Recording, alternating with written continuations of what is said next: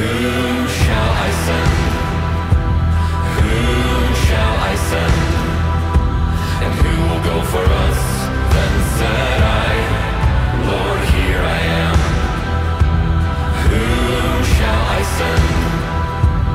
Whom shall I send? And who will go for us? Then said I, Lord, here I am. Holy, holy, holy is the Lord. The whole earth is full of His glory. Holy, oh holy, holy is the Lord. The whole earth is full of His glory.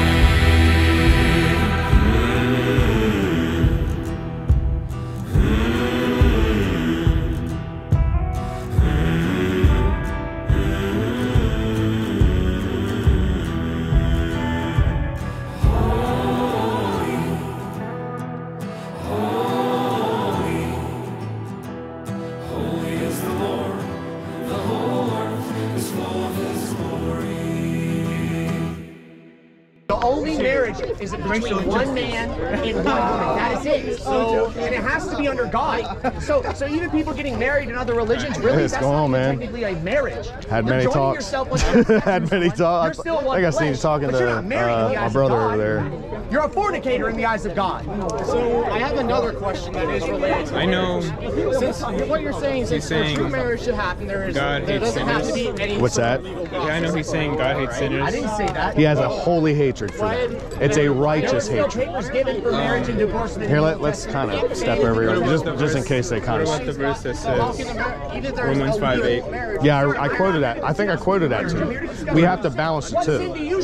So Psalm 5 says God hates all workers of iniquity, but then you have Romans chapter 5 verses 5 through 8. I think I quoted that to you earlier, and it says, "For when we were still without strength, in due time," meaning at the right time, Christ died for the ungodly.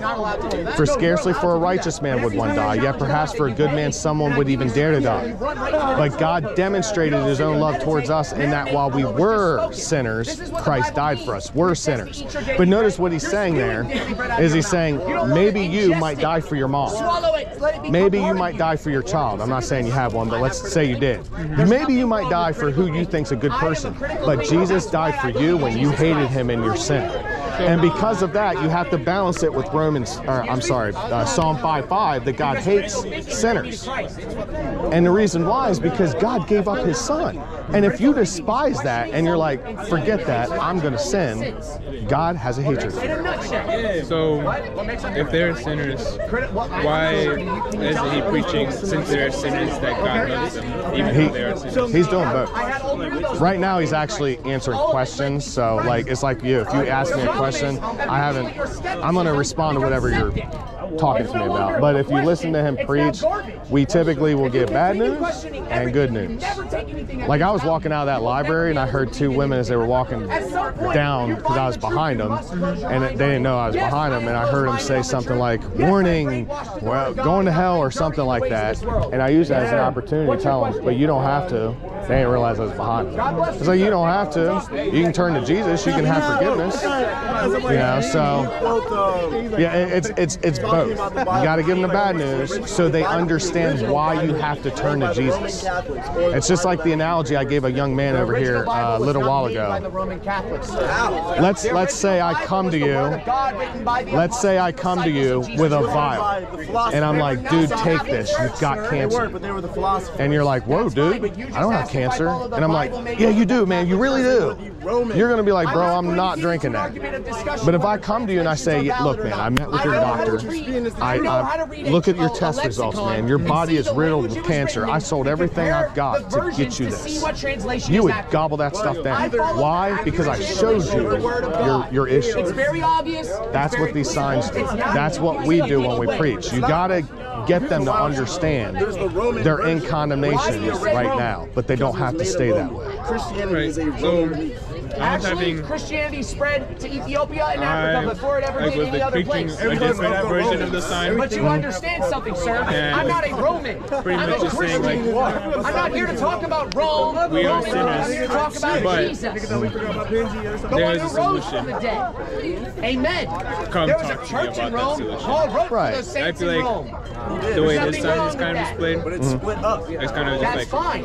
A little too I don't care if the far Roman Catholic Church split up. I'm not part bad of it. news. I'm not even a Protestant. And I feel like, I mean, No, I've heard it a lot today. I hear this a lot. So I don't know if you agree with me, like, no, keep the bad news, but like kind of like. That ever walked the earth. Well, like these signs here. This we know this is not an exhaustive list, but we do know like that is that true? Is that sign true? Even if it's bad news. Think about Jonah. God told Jonah, go into that city of Nineveh and tell them what I tell you. He goes into the city and he declares, God is going to destroy you in 40 days. He gave them no hope. He gave them condemnation. That was from God. And guess what those men did?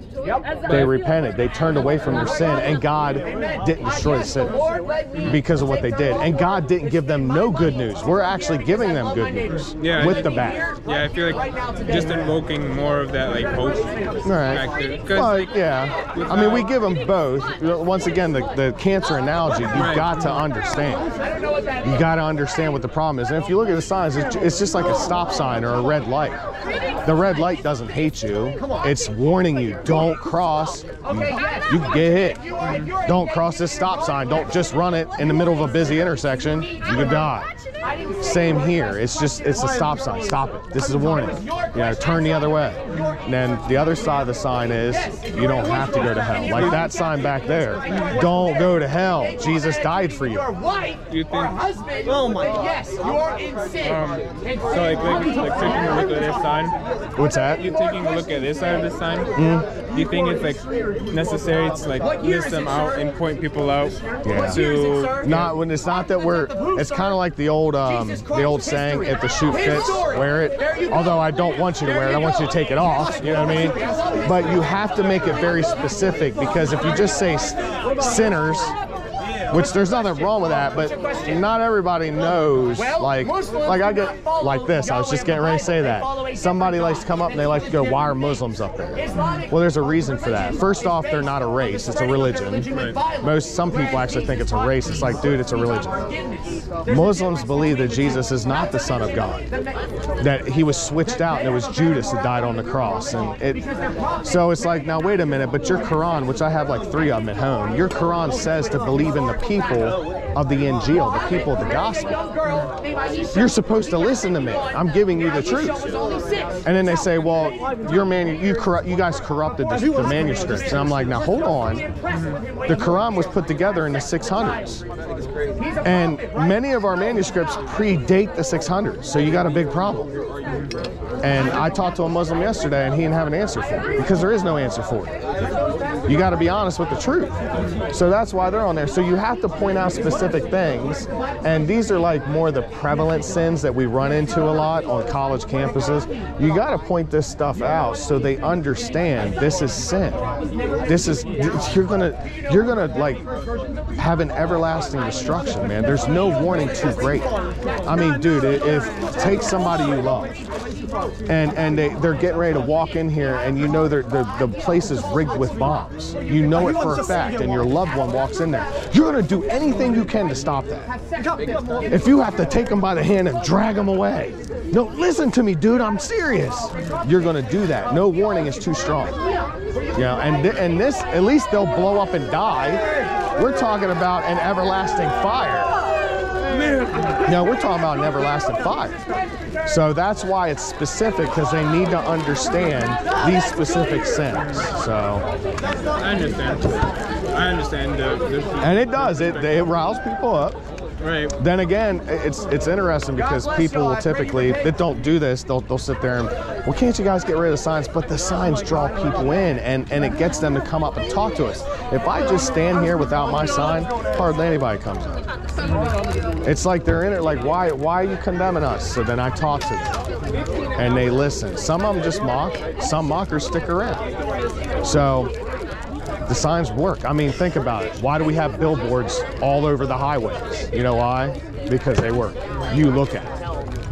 So that's why we use them. You know, they're very helpful. So I understand your perspective, right. Of like drawing people in and right. pointing out the specifics. Right. I just feel like is what I see, like even as a Christian, just like aggressiveness.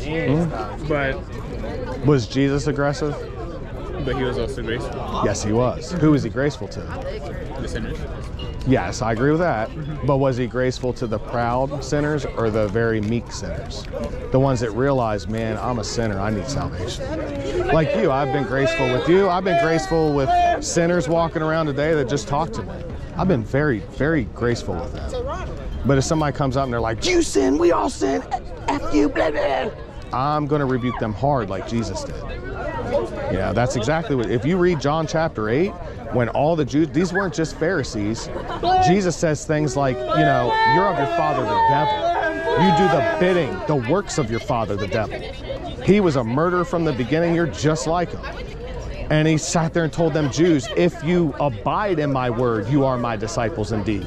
These are Jews that believed in Jesus. It says that, I can show you in the Bible if you want to see it for yourself, but if you read John chapter 8, I can't remember what verse off the top of my head, but it may be verse 51.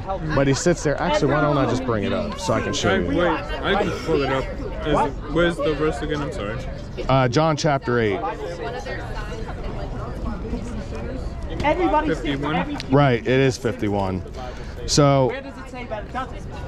in verse 51 there, he tells them, verily, verily, I say unto you, if a man keep my saying, he shall never see death. Meaning we have to obey him. Or we abide in death. Now, if you read the whole chapter, we'll kind of You go ahead. What did you say? Like, If a man keeps my saying, which means his sayings, his teachings, he will never see death. That's what Jesus said. So that's something we have to do. if he doesn't, Yeah, I don't know what that was, but so go ahead. we don't keep it saying we will see death, or do you? Because you're being disobedient. But Even if you're in Christ, if you go back to your sin, what's the wages of sin? Death. like, can't you repent and? Yes, you can. But just so we define our terms, repentance isn't like if I leave here and I'm like, you know what, I'm gonna lie, and then I'm gonna ask Jesus to forgive me. That's Yeah, not of course. repent. That's Yeah, playing games. I understand. If I do sin, not when. That's where a lot of Christians get it wrong. They think when you sin, because we all still sin. And the Bible doesn't teach that. But if you sin, 1 John 2:1 says, we have an advocate with the Father, Jesus Christ the righteous. So there's hope for you if you do sin. You can repent, you can confess and turn away from it, and the Lord will forgive you. He will cleanse you again. But Jesus, if you're following Jesus, he doesn't lead you into sin at all. He always leads you into holiness. So it's like a drill sergeant. I used to be in the military. If I'm following my sergeant's not going to lead me to join China, right? The CCP, the Communist Chinese Party of China. He's not going to lead me to join Russia, right? He's going to lead me to fight for America. And by the way, I'm not advocating for fighting, okay? I'm a Christian. I'm just using that analogy that if I'm following Jesus, he leads me to do holiness. So if I do sin, I'm no longer following Jesus. I need to repent and turn back to him. So. It also talks about his appearance not being one that we find beautiful. He was a normal, just a very normal looking person. Not attractive or anything like that. He says that in Isaiah 53. The So if you're talking about specificity no, I agree with you. That's kind of like absolutely not Jesus. points people out. I feel like it singles them out. Like you're alone and you're going to hell. Well, I mean, I'm not sitting here going, you're a sinner. Like, I don't know that, right? It's just a sign. You're not upsetting me, dude. Don't worry about that. You ain't gonna offend me. It don't matter if you screamed in my face. I'll just be like, okay, whatever, dude. You know? I'm not saying that, but that's I get it. I hear that a lot. And it's just a warning. Like I said, man, I mean, when you think about this, when you go back to your dorm or home, wherever you're staying, just think about it, man. Like, we're talking about everlasting fire, man. There's nothing worse than that. Like, that's terrible. Not only that, well, on top of that, they're never going to have what they enjoy. all this sin that they love, it's not going to be there. The devil doesn't control hell. That's nonsense. If you read the Bible, the devil gets thrown into hell. It's God's jail cell for sinners, you know? So if God's controlling hell, that's his punishment. That's his, but he don't want anyone to go there. And he literally did everything he could so that none of us would ever see it. But if you won't follow him, what else could he do? He's not going to make you, because then it's not love. It's essentially rape, right? You have to respond accordingly. There has to be free will. You have to make the choice, you know. So yeah, I mean, the sign, you know, like this, it points out certain sins, which are very common today, but they have to understand these sins are sending you to hell. Yeah, you don't have to go there. I was just, you know, speaking to your brother over there. Yeah. And my brother, I mean, he's my brother in the faith. He's not literally my brother. Okay, I want to make sure. But what I basically told him is, like, I wish you guys did more of, like, brought people on into, like, a church or into a church community, because I feel like that's what makes the most change in people. Because like, go ahead. This kind of just, like, points sin out, and you guys can only do so much, like, preaching on the street. I wish you guys, or I wish there was, like, a option to, like, go I get. Like, come and join this church, and we'll show you who Jesus really is, stuff like that. Yeah, the church. Go ahead. Just like that deeper understanding is needed. I feel like that just can't be done on the street. So we remember, as Christians, we have to obey the Bible, what he says, and not think what we think is best. So Jesus commands us. Now, not everybody has to street preach, but we all must proclaim the gospel.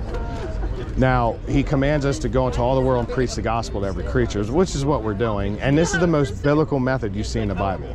Literally from the Old Testament all the way through the New. God called prophets, Isaiah, Jeremiah. He even told Ezekiel, you go and preach these people, but they're not even going to hear you. If that was us, we'd be like, but then why am I doing it, God? If they're not going to repent, it doesn't matter why. God said to do it. You know, God gets glory in doing this. So you see it all through the book of Acts. They all go out into the open squares proclaiming the word of God. Paul was tortured. The apostles were tortured for doing what we're doing. Now, yes, they didn't have banners, but they preached exactly what we were doing out loud. Now, the church, real quick, the Greek word is ecclesia. Now, it's really not an accurate translation to say church. Okay, the ecclesia means congregation, assembly. So for example, in Koine Greek, which is what the New Testament was written in, if I saw like Biden running for president and there's a big assembly around him, I would say that's the ecclesia of Biden. It doesn't literally mean church building, okay? So the ecclesia is the people, the saints of God. You're either in Christ or you're not. Now, yes, we meet in buildings. Now, my church, I'm a pastor. My church is actually in my home, in my living room. You'll see it on YouTube. I got a pulpit and everything. We have it in my living room. But the church is for saints, for Christians, not for sinners. Now, I'm not saying that it's unbiblical for a sinner to visit. But I'll show you what I'm talking about if you want to see it. If you go to 1 Corinthians chapter 5, Paul tells you not to even eat with someone who's named a brother that's living in sin. Okay, so go to 1 Corinthians chapter 5. It's at the very end. A Muslim person who follows the God Allah. How does he follow the God Allah? He does it by following the Prophet Muhammad. If you start, follow Muhammad, let's get the context. Now he's dealing with a so-called Christian that's having sex with his stepmother. Okay, that's the context if you read back in the beginning of chapter 5. And he rebukes them for this. Verse 6, he says, your glorying is not good. Know ye that a little leaven leaveneth the whole lump? What he's saying is a little leaven, if you know anything about baking, it'll explode everything else. He's like, get it out. Leaven represents sin. All right. He goes on and he tells them in verse 7, purge out therefore the old leaven that you may be new in Christ. He goes on in verse 9, I wrote unto you in an epistle, meaning letter, not to company, not to fellowship with fornicators. So if somebody's in sexual immorality claiming to be a Christian, they're not to be in the church. They're to be kicked out. He goes on. He explains, yet not altogether with the fornicators of the world, or with covetous, or extortioners, or with idolaters, because then God would have to take you out of the world. We're around that now. He's not saying this is wrong, but he goes on in verse 11. But I have told you, I'm just paraphrasing, I told you, if any man that is called a brother be a fornicator, sex outside of marriage, covetous, they're greedy, think of Christmas, a lot of people are greedy, an idolater, they have a different view of Jesus. A lot of Christians are idolaters. They have this lovey-dovey Jesus who just loves people in their sin no matter what. That's idolatry. That's not the Jesus of the Bible. A railer, that's somebody that uses abusive language, cursing or calling, like, I think railing even is like calling a homosexual FAG. That's garbage. I think that's railing. There's no need for that. Or a drunkard, somebody gets drunk. Or an extortioner, somebody that takes money from others. Not to even eat with such a person.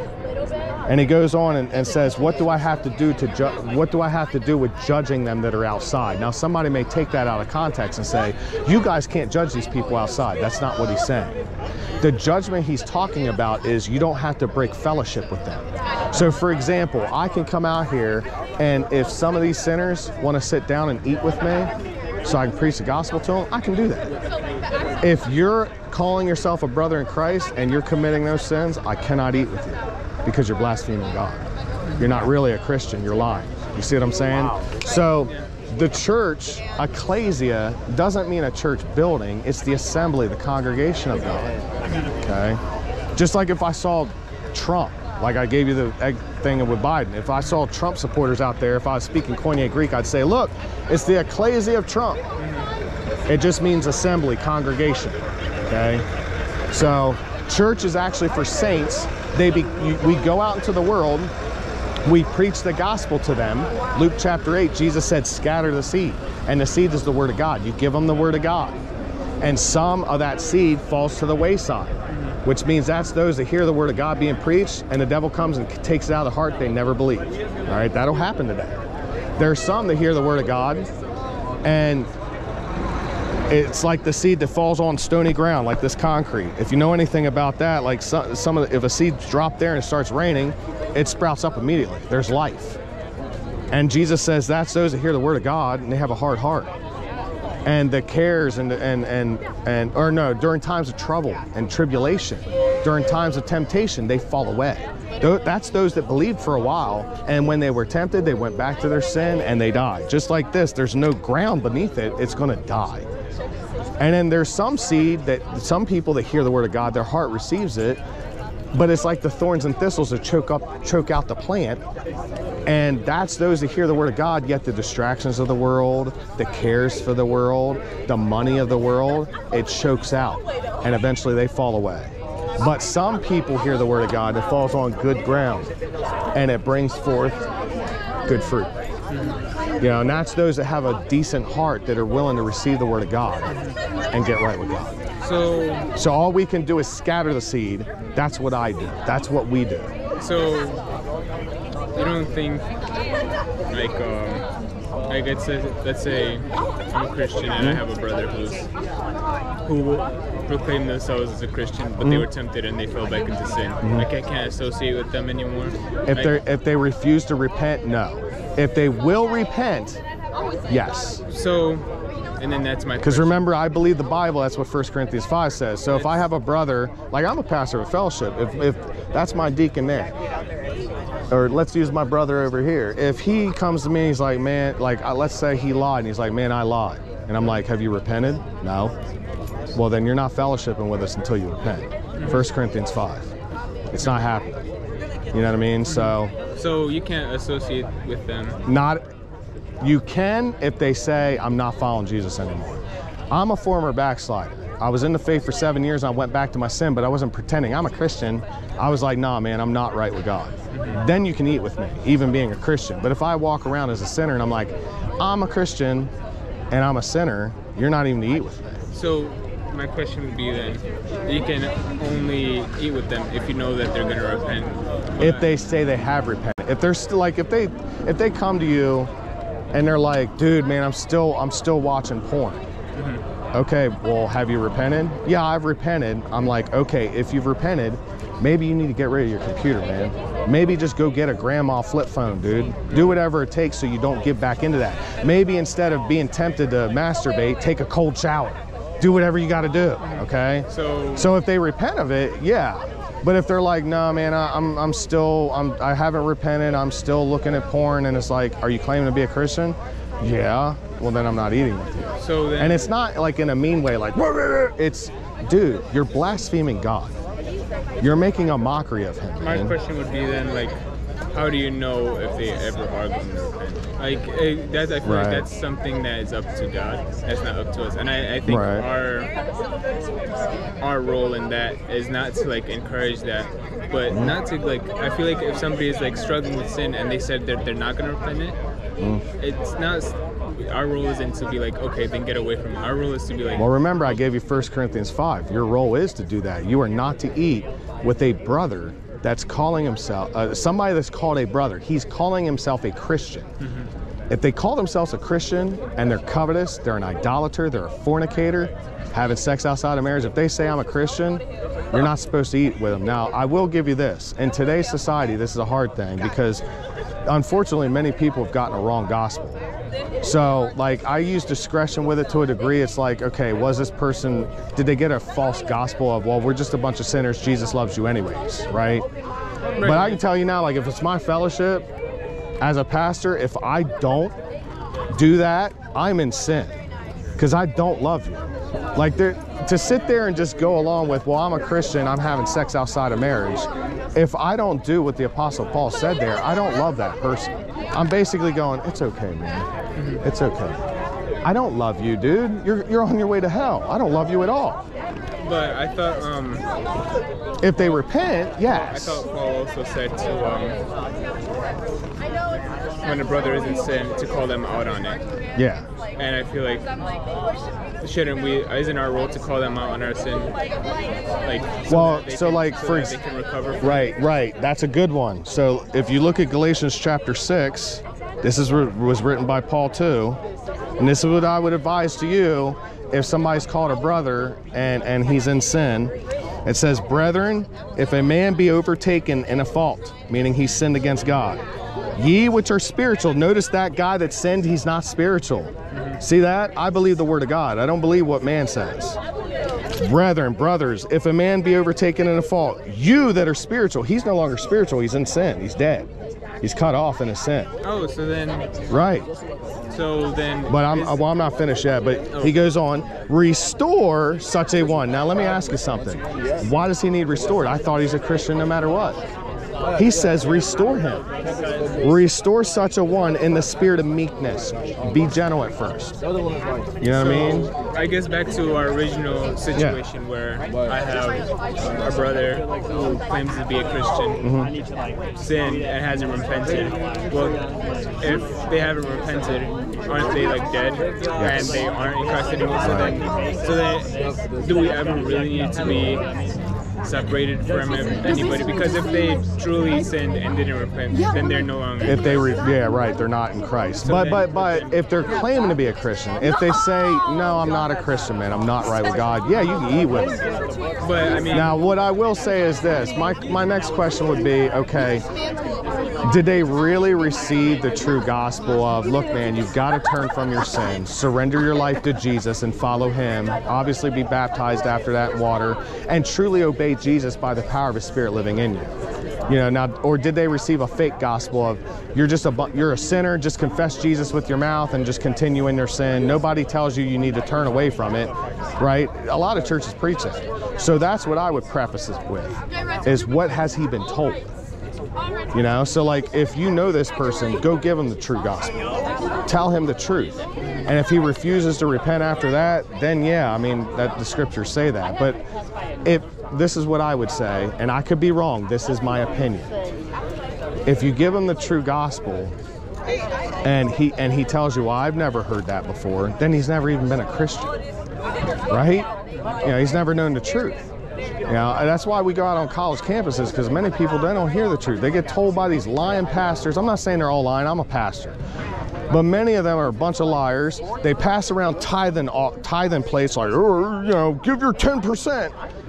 When that's not even in the New Testament. That's an Old Testament law. It's kind of funny. In a sense, it's sad, but it's comical because it's like they're against law, quote unquote. They're against obeying Jesus, but they want to keep an Old Testament law of give me your 10%. Meanwhile, their church is big, fancy. The pastor's driving around a Mercedes-Benz or something, $500,000 home, and it's like, really? That's not the walk, man. So, is it wrong for a pastor to ask for money?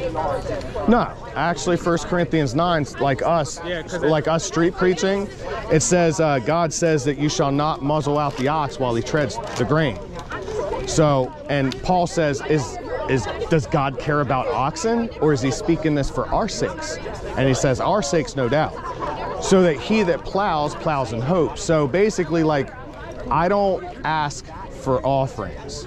People can give if God wants them to give, right? And I do get donations at times.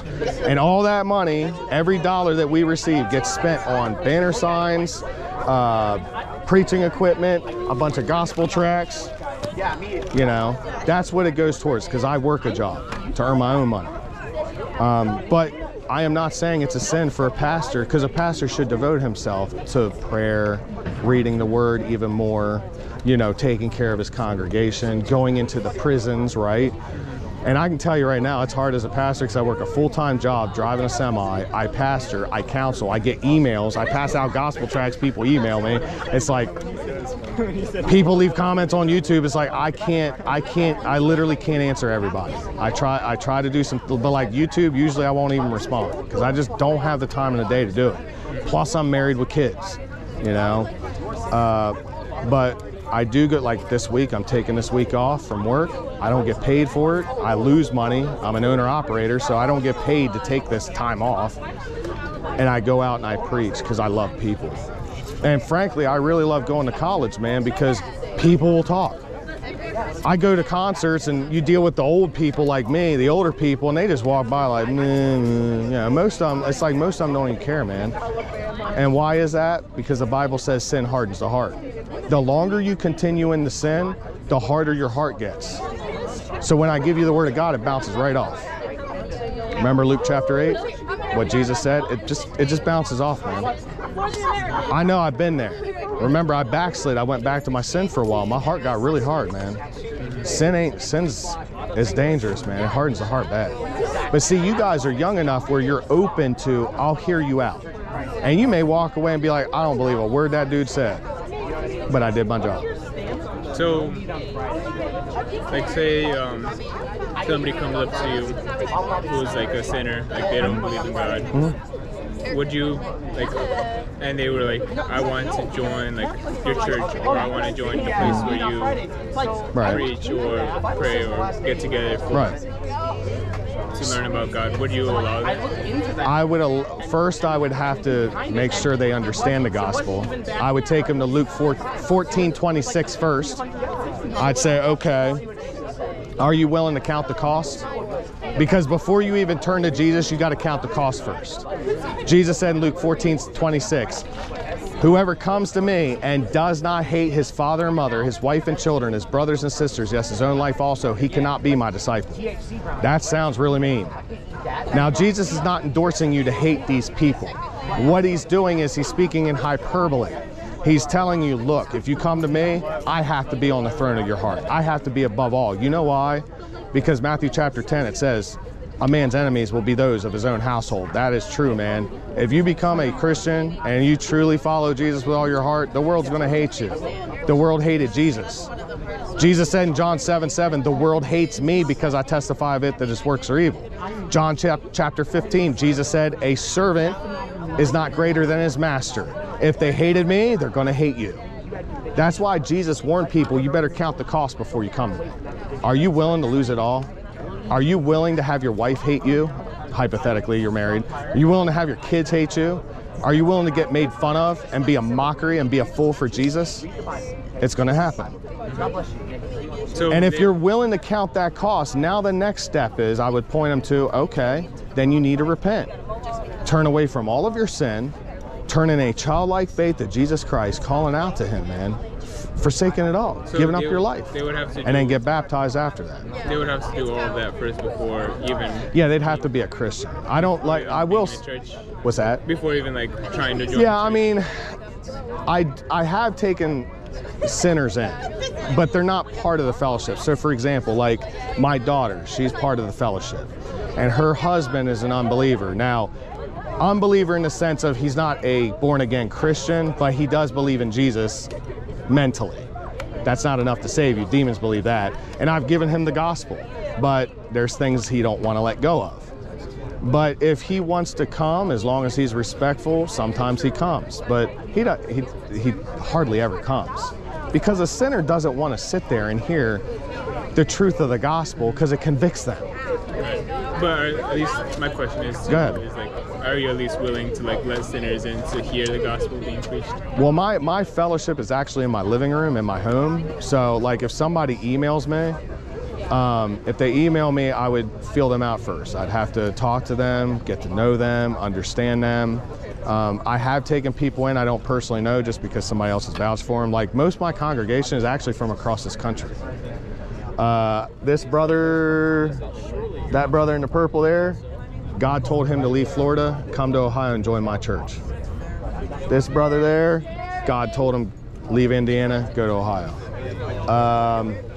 That brother there, God made it very clear after the second time he visited, this is your home. He came from Arizona. He did that for God. Come on, man, Arizona is way nicer weather than here, right? I don't like cold weather. His wife, he recently got married. She left Georgia, joined her husband up here. I got another sister that God told her, leave California, come to Ohio, join my fellowship. Most of my fellowship consists of people that are across this country. The only people that are from Ohio is me, my wife, well, living in Ohio at the time, me, my wife, and John, the other elder of the fellowship, and his wife. The whole congregation consists of people that are out of state. No, so that's very nice. yeah, it's amazing, dude. Like when I started this, I had no desire to be a pastor. The whole time I've been a Christian, I'm like, forget that. It's way too much responsibility, because I'm going to give an account for other people. That is terrifying. You know what I mean? But then God started calling me to pastor. I had a desire for the first time to do that. And when we started off, man, we left a church that we were going to. And when we stepped out, I was not planning to start any church fellowship. God put it all together, man. It's amazing. But that's what God does for people that want the truth. He's going to lead you, man. You know what I mean? And I don't have all the answers. You know, you got my information. You know, if you ever feel inclined to email, sometimes I do live streams on YouTube. You can come in there and ask whatever you want, man. I am busy, so I don't have a live stream like every week, but occasionally I do have one where I answer questions. If somebody has a question, they can come in and ask it. Usually I do that Saturday morning. And if you have questions, you can email me. I'll do my best to get back with you. I am very busy, so that's why I do the question and answer live stream, because it's so much easier for me to just talk instead of like, I drive a truck, dude. Like, you know what I mean? Like, I drive a truck, I go home, I only have so much time, you know, so it's kind of hard to answer everybody. But I understand. Do you have any other questions, or? I don't know. Just like, I appreciate like one-on-one speaking, Right. like sharing testimonies, stuff like that. I just wish, I don't know. I understood. It's a hard thing, man. I get it, man. I get it. I understand why you have that on the side, but it's just like Jesus. I mean, Jesus, he preached bad news a lot. I would really encourage you to read all of Matthew, Mark, Luke, and John, and look at how many times Jesus preached about the love of God, and count how many times he preached about condemnation, hellfire, turning from sin, you know, cutting off body parts, like doing whatever it takes, forsaking your family. Luke chapter 9. I talked about this earlier. Luke chapter 9, a man comes to Jesus and he says, Jesus, I'll follow you. Let me bury my father. Think about that. This man comes to Jesus and he says, I will follow you, Jesus. Let me bury my father. What do you think Jesus said? Do you think Jesus was like, I understand, man. You know, you can. I remember. He said, isn't that verse because the Jewish burial process was very lengthy. It had nothing to do with that. He just simply told them, let the dead bury their own dead. You go preach the gospel. Right. That sounds mean, but it's the truth. He's saying, let the spiritually dead, because they don't follow me, let them bury their own dead. There's nothing you can do for them. You go preach the gospel. That matches up with Luke 14:26. If you come to me and you put me, if you put them above me, don't even follow me. Don't waste my time. I mean, that's he spoke that to a crowd. Can you imagine me sitting out here right now? And I do preach that, by the way. Luke 14:26, and I start preaching out loud. Jesus said, if you come to him and you don't hate your father and mother, your wife and children, your brothers and sisters, yes, your own life also, you can't even be a disciple. You can't be a Christian. Dude, if I preached that and you didn't know me and you weren't talking to me, you'd probably be like, that is not Jesus. But it is Jesus. That's what he preached. It's interesting because Jesus also preached a lot of good stuff. He did. He did, like the woman caught in adultery, right? She was about to be stoned. Taking on his way, like what is it called? The things that the oxen wear. The yoke.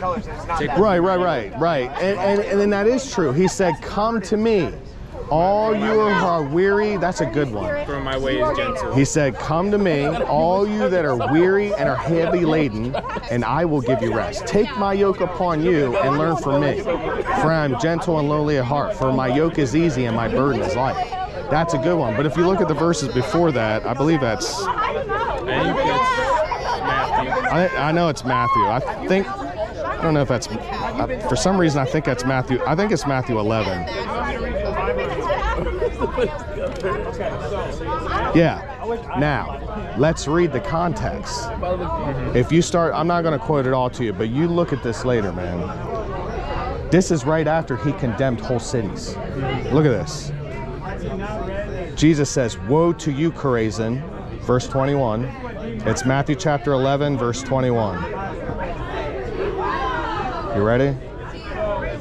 I'll just kind of paraphrase it. Woe to you, Chorazin, woe to you, Bethsaida. For the mighty works which were done in you have been done in Tyre and Sidon, they would have repented long ago in sackcloth and ashes. But I say to you, it shall be more tolerable for Tyre and Sidon in the day of judgment than for you. And you, Capernaum, you think you're exalted to heaven, but you're going to be brought down to hell. For if the mighty works which have been done in thee have been done in Sodom, it would have remained to this day. But I say to you, it'll be more tolerable in Sodom, for the land of Sodom in the day of judgment than for you. And then after saying that, he says that in verse 28. He just got done, condemning whole cities of men, women, and children because they wouldn't repent. They saw his works, yet they wouldn't turn from their sin, like this crowd. You give them the truth that they refuse to turn from their sin, he says, woe to you. It's going to be more tolerable for Sodom, the Sodomites that God burned to the ground in the Old Testament, than for you. I just like. Then he gives them the good hope of, hey, come to me. And that's why we do both. There's always the but. I feel like that, yes, if you stay in this sin, you're going to be burned just like Sodom. But come to me, all you there. And that's what we do. We give them both. We give them the bad news, and then we say, but you don't have to go to hell. God loves you enough to where he's willing to forgive you, but you have to turn from it. You know what I mean? That's why we do both, because that's what Jesus did. So hopefully that kind of helps. But. Yeah, I understand. I just wish that but was more emphasized. Well, it is. Like, it is. But there is hope. But yeah, you can. But I do that a lot. I really do. Now, listen, we have to get our beliefs from the Bible. So even like with Jonah, all right, God told Jonah, go into that city and tell them what I tell you. Jonah goes into the city and says, God, and he's screaming it out loud, God is going to destroy this city in 40 days. That was it. There was no but. It was like, it sounded like a done deal. And we know that the king of that city took heed. And the people feared God. And they were like, oh man, maybe we can stop our sinning and God will show us mercy. God didn't even tell him that he would. He said, I will destroy you in 40 days. But they humbled themselves and turned away from their sin. It says in verse 10, Jonah 3:10, and it says God saw their works and God repented of the calamity he said he would do to them. So God saw what they were doing and was like, you know what? I'm going to honor that. I think that's a little bit of a different situation because the people that were going to be destroyed knew of God. Not the Ninevites. I'm not saying they didn't know of God whatsoever, but this wasn't the Israelites. So they knew of God. Well, everybody knows of God, though. Romans chapter 1 makes it very clear that we all understand that there is a God. But we hold the truth, not all of us, but most of the world, they hold the truth, meaning they suppress the truth in unrighteousness. They try to convince themselves there's no God because they love their sin. That's what it's saying. So Romans 1 makes it clear you're without excuse because the invisible attributes of God is clearly seen. You know, the creation testifies to God, your conscience testifies to God. You know, so they're without excuse. I think everybody, not everybody, but most people have the wrong image of Jesus and God. So I think it's kind of hard. Like yeah, they might not have heard of Jesus, but at least they know there is a God. It's hard to compare the situation with Jonah to like a situation like this. I feel like it's kind of comparing apples to oranges. Well, no, it's not. I mean, think about it. We're at least giving them good hope. If I came out here and I just gave bad news, you all are on your way to hell, and that's all I said. That is true. If you're in your sin, well, I wouldn't say all, so let me correct that. If I went and I said, if you're still a sinner, you're on your way to hell. Is that true? Yes. If that's all I said, I'm not wrong. It's still true. And that's basically, I mean, that's bad news. No doubt about it. And that's all that Jonah gave them, bad news. And sometimes Jesus, he didn't always give good news when he was preaching. Sometimes it was bad news. But if you truly want the truth, you're going to do what you do. You would come up and be like, well, what do you mean by that, Jesus? I thought Jesus mostly only gave bad news to those who already... Well, not just them. If you look at John chapter 8, in fact, actually, John chapter 6, if you go to John chapter 6, all right, he just got done feeding these people. Just a bunch of sinners, right? They were following. I'm not saying they were all sinners. I don't know that. But he just got done feeding thousands of people, right? And then they follow him across. They end up going across the sea, right? And he starts telling them. You can kind of read it, but if you start verse 26, he tells them, you don't seek me because you seek me not because you saw the miracles, but because you did eat the loaves and were filled. And he tells them, don't labor for the meat that perishes, but for that meat which endures to everlasting life. Notice he tells you, you have to labor for it. So he actually rebukes them. He sits there and tells them, like, look, man, you're only following me because I did good stuff for you. That's a rebuke. And he says, don't labor for that stuff. Labor for what I want to give you, everlasting life. And then he goes on and he says very hard things. Let's skip down to... I'm just skipping to save some time.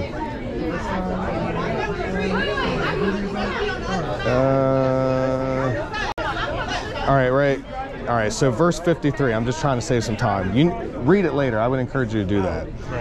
It says, then Jesus said unto them, verse 53, verily, verily, this isn't like just fair, this is thousands of people. Verily, verily, I say unto you, except ye eat the flesh of the Son of Man and drink his blood, you have no life in you.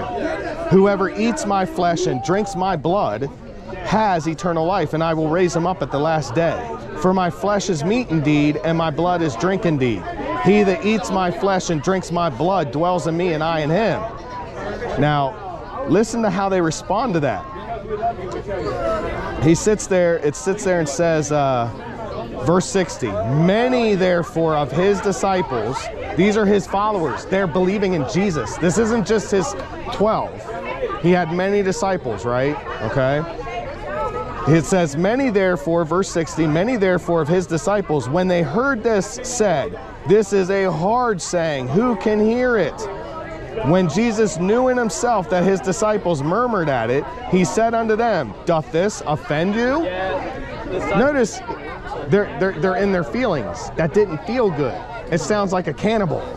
And that, just like today, they're in their feelings. And he literally says, does this offend you? Does this bother your feelings? Does this not make you feel good? Let's see how Jesus responds after that. Verse 62. What and if ye shall see the Son of Man ascend up where he was before? It's the Spirit that quickeneth, meaning gives life. The flesh profits nothing. The words that I speak unto you, they are spirit and they are life. Verse 64. But there are some of you that believe not. And he knew who wouldn't believe him. Verse 65. Jesus says, therefore said I unto you, that no man can come to me except it were given unto him of my Father. Verse 66, here's where I wanted to get.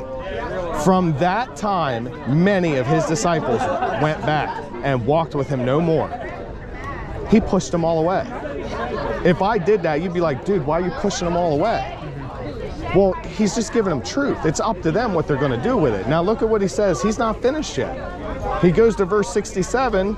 Verse 67, it says, then Jesus said unto the 12, his 12 apostles that he picked, he turns to them and says, you want to go away also?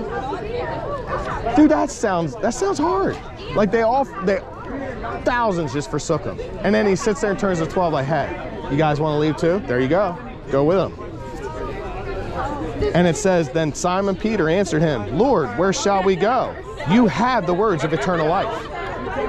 So he refuted that with Jesus. Is like, no, I'm not going anywhere, Jesus. Even if I don't quite understand what you just said, you have the words of life. I mean, that's hard. That's John 6. You could read this later too, the whole chapter of John chapter 8, when there was a whole bunch of Jews that believed in Jesus.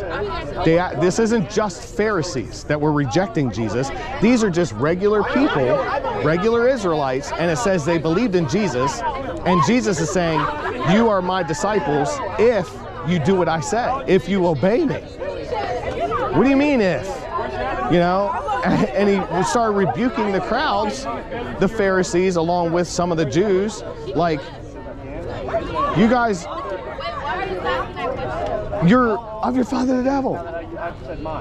He was a murderer from the beginning.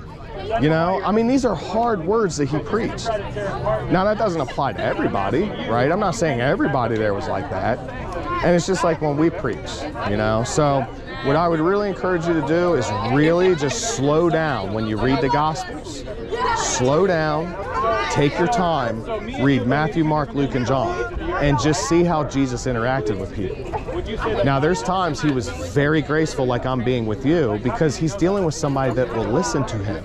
Like the woman in John 4, the Samaritan woman that was at the well, and his apostles left, and Jesus sat down with her, and he said, you know, she was getting water out of the well, and he said, you need to go for the, I'm paraphrasing, you need to have the water that springs up into everlasting life.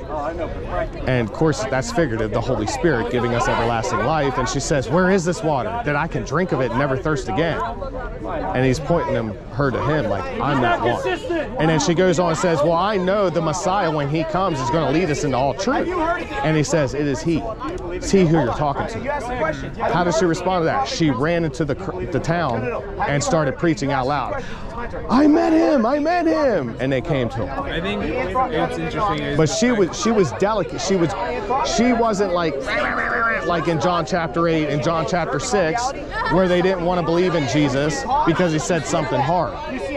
She was willing to receive it. But go ahead. I was just going to say it's interesting that, like, with Jesus, you know, people listen to him because he spoke with authority. Like, not just a preacher, but as somebody with authority. And so I feel like comparing that to this, it's kind of hard because we never truly know if somebody will listen or not. Like, no, you're right. And all I can do is see the outward manifestation. I don't know it. Now, you typically, the inside will manifest on the outside, like them over there. They're being a little loud and boisterous. I don't know exactly what's in the heart, but we do know it's manifesting and they're being proud. Okay?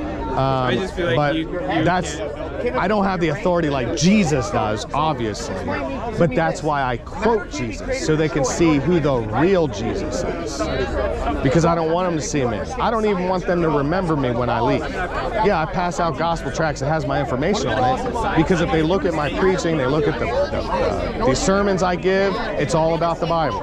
I want to point them to Jesus. I don't want them to even know who I am. I don't care. Like, I don't care about that garbage. I want them to know Jesus. You know, so yeah, you're right. Obviously none of us have the authority of Jesus. But here's a difficult Bible verse for you though. 1 Corinthians chapter 6, verse 2. It says that the saints will judge the world. I'm sorry? 1 Corinthians chapter 6, verse 2. Remember we were reading the end of 1 Corinthians 5? If you keep reading verses 1 through 3 in the next chapter, right after those verses we read, it sits there and says that the saints, which are Christians, will judge the world. I don't know how that works. I mean, obviously only Jesus has the authority to cast into hell, but in some way we're involved in this judgment. I don't know how. It just says that the saints will judge the world. And if we will judge the world, shouldn't we be able to judge in the smallest matters between ourselves? You know? You could also think of it, I don't know, because it doesn't say it explicitly. I don't know if it means like, well, he says saints in heaven, or does it say? Well, well, so if you're in Christ and you're truly following him, you're not sinning, you're a saint. If you want me to prove that, I'll. Did the verse say saints on heaven or saints? Well, for sure. When you die, if you die in the faith, you weren't in sin, you're following Jesus. Yeah, you're a saint when you die. But saints are on earth too, and I'll prove it with the Bible. Because then my question, I guess, would be, how would you know if someone truly is a saint?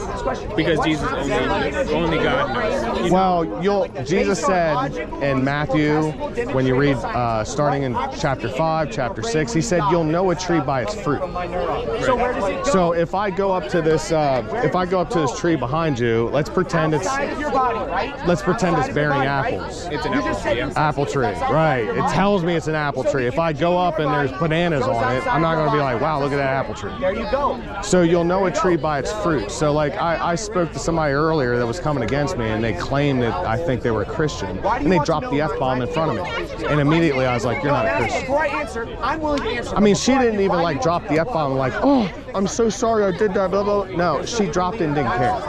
And it's like, and then she blasphemed God. I'm like, you're not a Christian, you're deceived. So you'll know a tree by its fruit. You know, and Jesus said a good tree bears good fruit. An evil tree bears corrupt fruit. So what about when someone is converted from being a non-believer to a believer? Does it mean that like I guess they changed it to a different tree, or? Yeah, right. Yeah, you literally, so if you really want the picture of it, Jesus in John chapter 15 talks about the fact that you're a branch, okay? You can follow along, but you can remember this later. John chapter 15, verses 1 through 10, the vine and the branches, if you know what I'm talking about. Jesus said that he is the true vine, and his Father is the vine dresser, meaning the Father's the one that prunes or cuts the branches, right? And he says, we are the branches. And every branch that is in him, in Jesus, this is a Christian. Every branch that is in him, if it doesn't produce good fruit, the Father takes away, which shows you can be cut off from Jesus. And he says that, you know, if you're abiding in him, you produce good fruit, and the Father prunes you that you produce more, meaning you're growing, not sinning less over time, but you grow in more knowledge, and the new knowledge that comes in, you obey it. Right? Reading your Bible, God's speaking to you, you know what I mean? Romans chapter 11, the Apostle Paul said basically the same thing. He says, when he talks about the Jews and Gentiles, he says that we are grafted in. As branches, we're grafted into Israel. And we become partaker of that rootstock, which is Jesus. So, yeah, you go from, in fact, he sits there and says, the wild olive tree, you were a different tree, and he takes you off that tree, the wild tree, and he grafts you into Israel, and you become of Christ. So it's not like, I wouldn't say like a new tree, but he takes you off the wicked tree the sinners of the world and grafts you into the vine of the true Israel of God, which is the people of God. That analogy makes more sense than the tree, because you can't just like be a new tree. Right. But he does, we know this, 2 Corinthians 5, it says, if anyone is in Christ, he's a new creation, right? Old things have passed away, behold, all has become new. So we do become new in Christ, but yeah, we're grafted in. You got the wild olive tree, which is the people of the world. And it says that if you were grafted off from the wild tree and you were grafted in to the cultivated olive tree that is not you by nature, meaning we were not of Israel, he grafts you in. Don't boast against the branches that fell off. The Israelites that don't believe in Jesus as their Messiah, those branches fell off. He says don't boast against them. If God didn't spare those Jews that wouldn't believe in Jesus, he won't spare us either. And it says, therefore consider the goodness and severity of God. On those who fell, severity. But towards us, goodness, if we continue in his goodness. See, that's a condition. You know, and he says, otherwise you also will be cut off. We can be cut off from Jesus if we won't repent.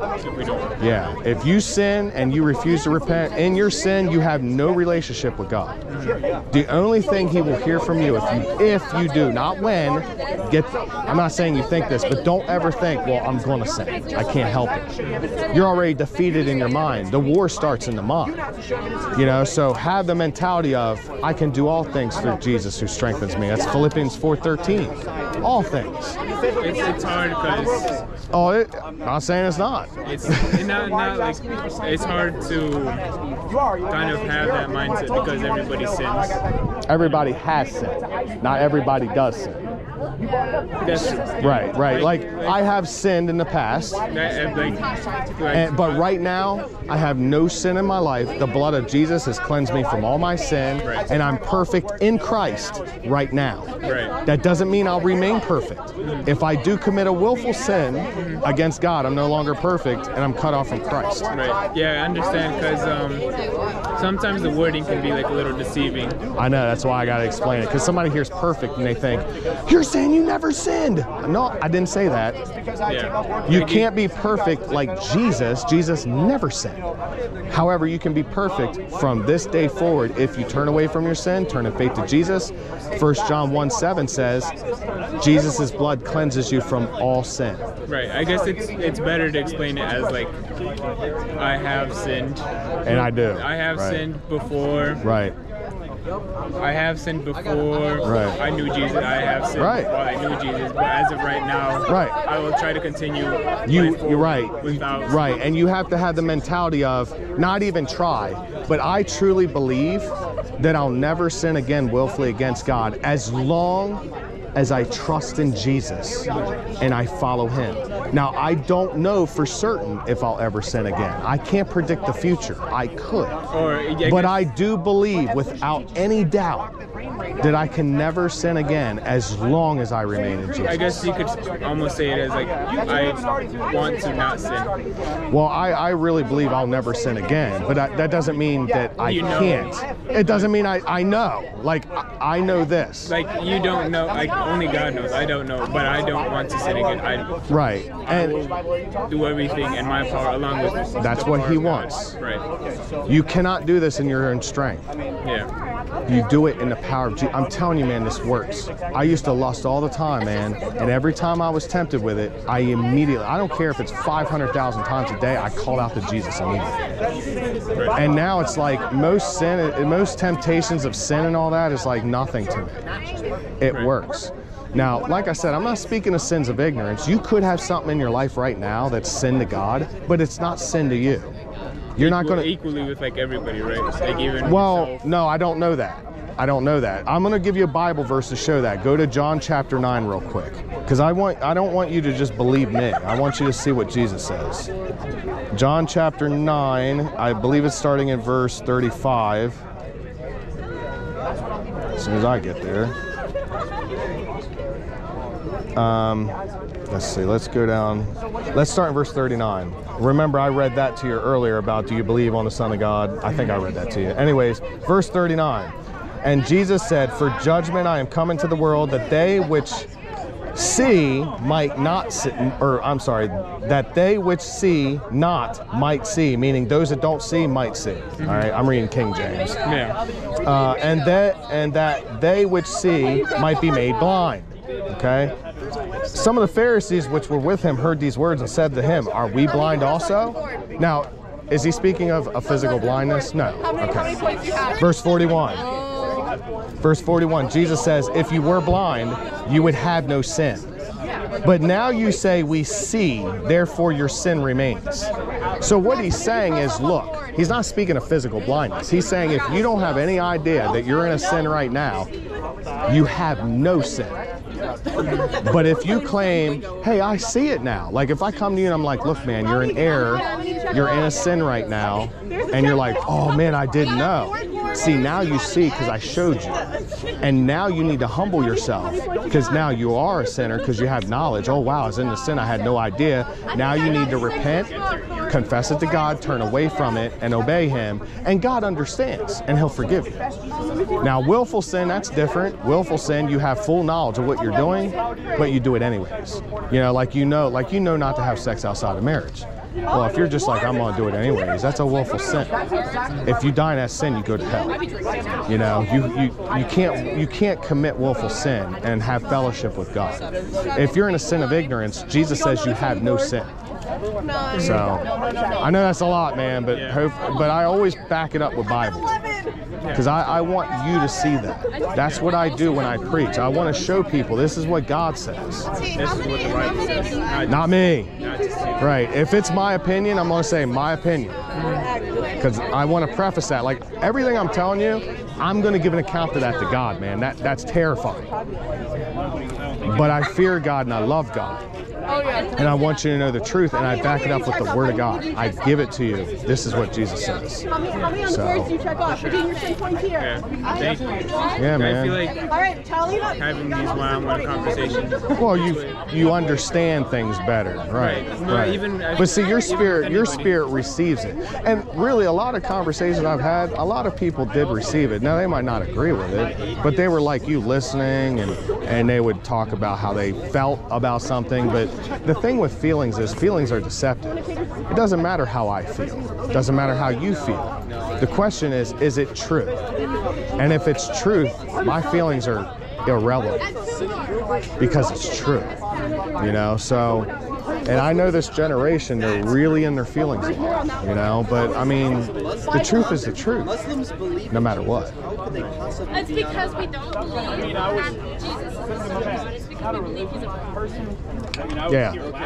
If you want to ask, I can talk to you. I feel like that's what kind of just going all the way back to the beginning about, the sign being a little bit out there. Right. I feel like that, like what we're doing right now, I feel like could be effective with other people who don't believe in God. I've been doing that most of the day today. Yeah, and I feel like I'm just trying to, it's just hard to find. Like, I know. To like, and look, man, to be so God may not be calling you to street preach. Okay? I mean, I want to. And God may call, maybe he does call you to street preach. Maybe next time I'm here, I don't know when it'll be. It may be a long time from now.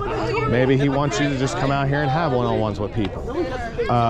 Then again, God may use you to just do one-on-ones with people. I'm not saying that's wrong.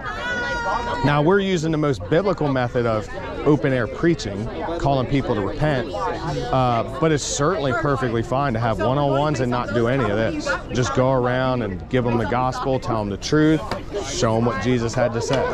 And that's perfectly fine, right? As long as we're evangelizing because we love people and we care for them to tell them the truth, that's what matters. We can't change anybody. We can't force anybody to change. All we can do is just tell them the truth. You know what I mean? So.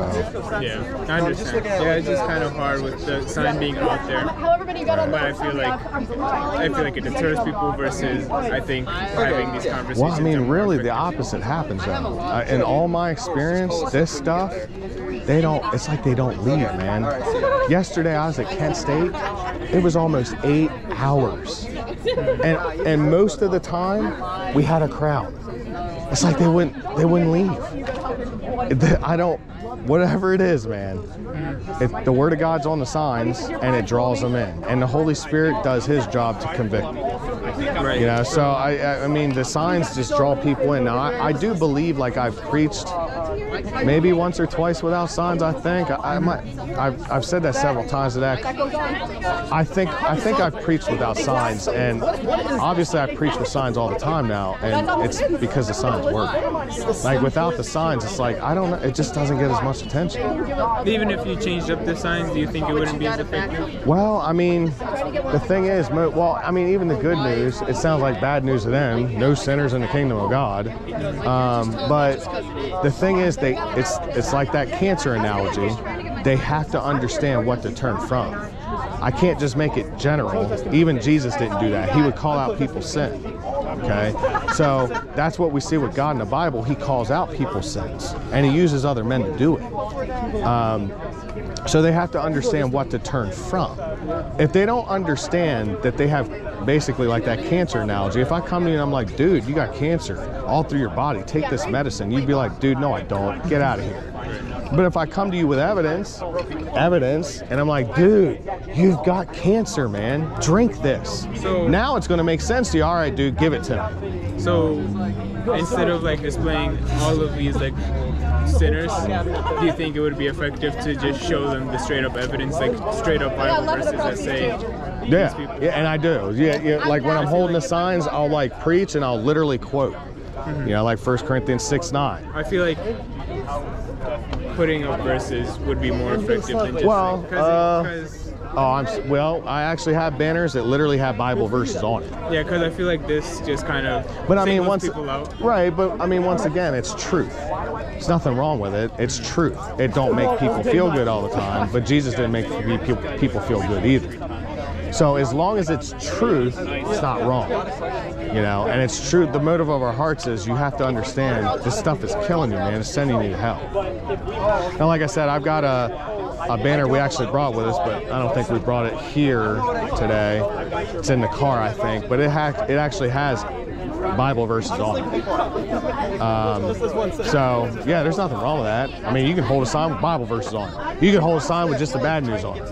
You can hold a sign with just the good news. I'm not even saying that's wrong. However, what I would say is it would be wrong to just go around and go, God loves you, like the woman behind me, God loves all. That's not the whole truth. Psalm 5:5 says she don't know what she's talking about. Psalm 5:5 says God hates all workers of iniquity. God hates sinners. Well, I mean, God doesn't love all. Now, he loves all in the sense he died for them. It says, for God so loved, right? And God demonstrates his love towards us in that while we were sinners, not still are. So these people walk around, they just think God just loves them. God just loves them, and we're hateful. And it's like they're idolaters. A lot of them are. They don't even know who Jesus is. They think Jesus was a big old teddy bear that walked around like a long-haired white man hippie. Just, I love you guys so much, man. Just believe in me and you're saved no matter what. And that's just not the Jesus of the Bible, you know? So this kind of gives them a wake-up call. But once again, they have to understand, I know it's certain sins and it's the most common ones at colleges, but they have to know it. They have to know it so they understand the antidote is right here, Jesus. So I understand. You live around here? I have an apartment over, 15 minutes away from campus. But I grew up in Cleveland. Oh, Cleveland. Okay. Oh, you may have ran into some preachers up there. Have you ever seen preachers before? I mean, do they come here a lot, or? Yeah. Really, Akron? Really? I wouldn't say like a lot, like every day, all day. But there's like at least once a week I see preachers out here. All right. Well, that's good. I don't know if they're doing it the right way or not. I don't know. That's between them and God. I don't know them probably, but I can only represent me and my fellowship. So, I mean, there are some that do it wrong, but, you know, if they're given the truth, maybe it's in the wrong way. If they're given the truth, it's still the truth. But I always make sure I want to balance it. You know, they have to know the hope. But I mean, let's face it, like most people, they believe God loves them. Yeah, and when you tell them, man, well, but Psalm 5:5 says God hates all workers of iniquity. Psalm 7:11 says that God is angry with the wicked every day. And it's like shock to them, like, they don't even understand. They're like, they're flabbergasted because they probably never heard that before. So. Yeah, totally understand. Do you know this for a fact? I know this for a fact. I went to church. Yeah, sometimes I just see the sign and I'm like, I don't agree with that being the best way. But I guess agree to disagree. Well, what I would say is, if it's truth, it's not wrong. I'm not saying like you're wrong. Right. I'm not getting into the I'm not making funny. I'm not doing the generation thing of, well, I'm not saying you're wrong, but what I'm telling you is you need to put your thinking with the Bible. If it's true what's on the sign, okay, my sign's coming down. If it's true what the sign says, you know what I mean? I don't know why that was dropped. Oh, it's in there. Somebody did this wrong. If it's true what the sign says, oh, that's why, because he's got it screwed. If it's true what the sign says,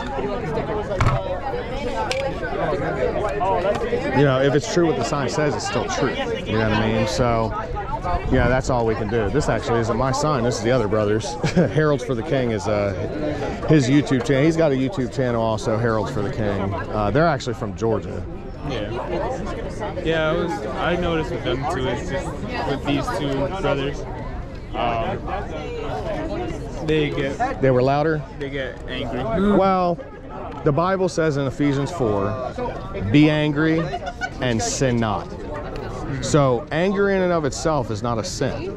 Now, I'm not going to say they were angry. They were what I saw is they were raising their voice. And the reason why is, like when they're, like right now, talking. But if somebody starts getting loud and boisterous, like, then you have to raise your voice so you can be heard. And we're told to do that, to preach, to proclaim.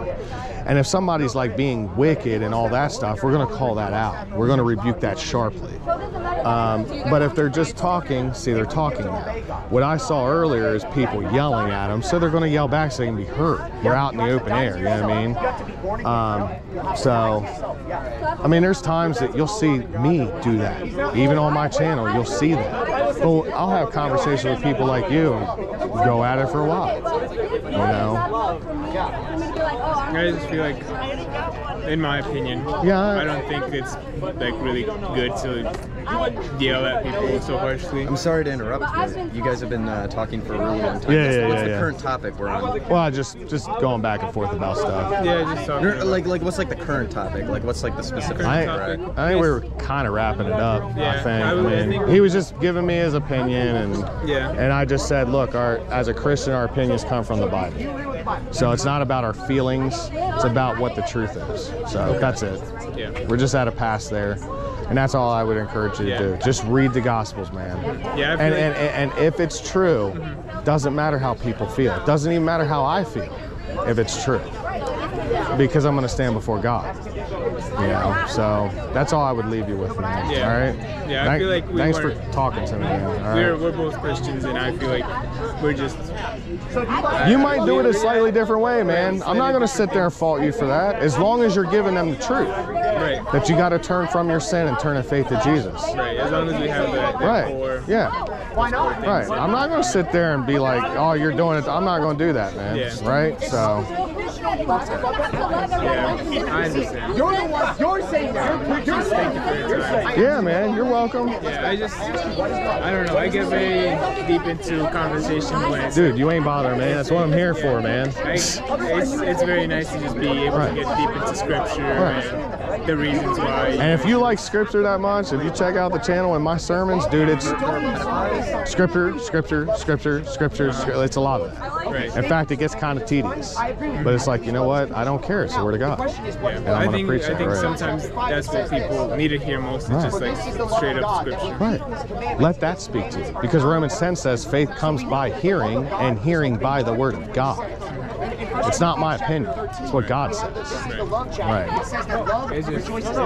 And you can see, like, the whole time we've been talking, even before you got here, it's like they don't leave, man. Yeah. You know, and that's why, I mean, that's why we use the signs. They don't leave. Now, eventually some leave and then some more come in. I mean, we'll probably, I don't even know what time it is right now. It's like 3:30 almost. Because from here, we're actually going to head home. I live outside of Zanesville, and then tomorrow we're going to Columbus State. I took the week off. CSU or Columbus? Columbus State University in Columbus, Ohio. Yeah. We'll go there tomorrow because I took the week off from work. And then the last, let's see, Thursday we'll go to Ohio University, Athens. And they're really rowdy down there. I was down there one time and got assaulted. Now, I'm not saying the dude punched me, but started shoving me around, threw his liquid on me. And, I just loved him back. Somebody, I think, came and kind of got him off of me. So, you got a question, man? Okay. The Muslims? No, I'm a Christian as well. No, I'm just using an example.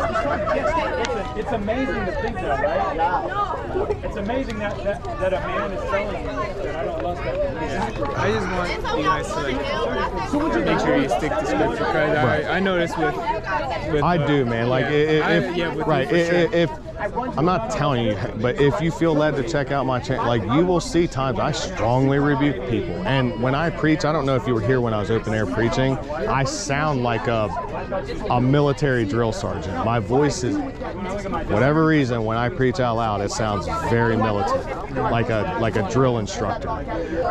But you know, when I'm preaching, this is what I do. I'll open air preach for a while, especially at colleges. We get in a lot of conversations, and this is how I am with people.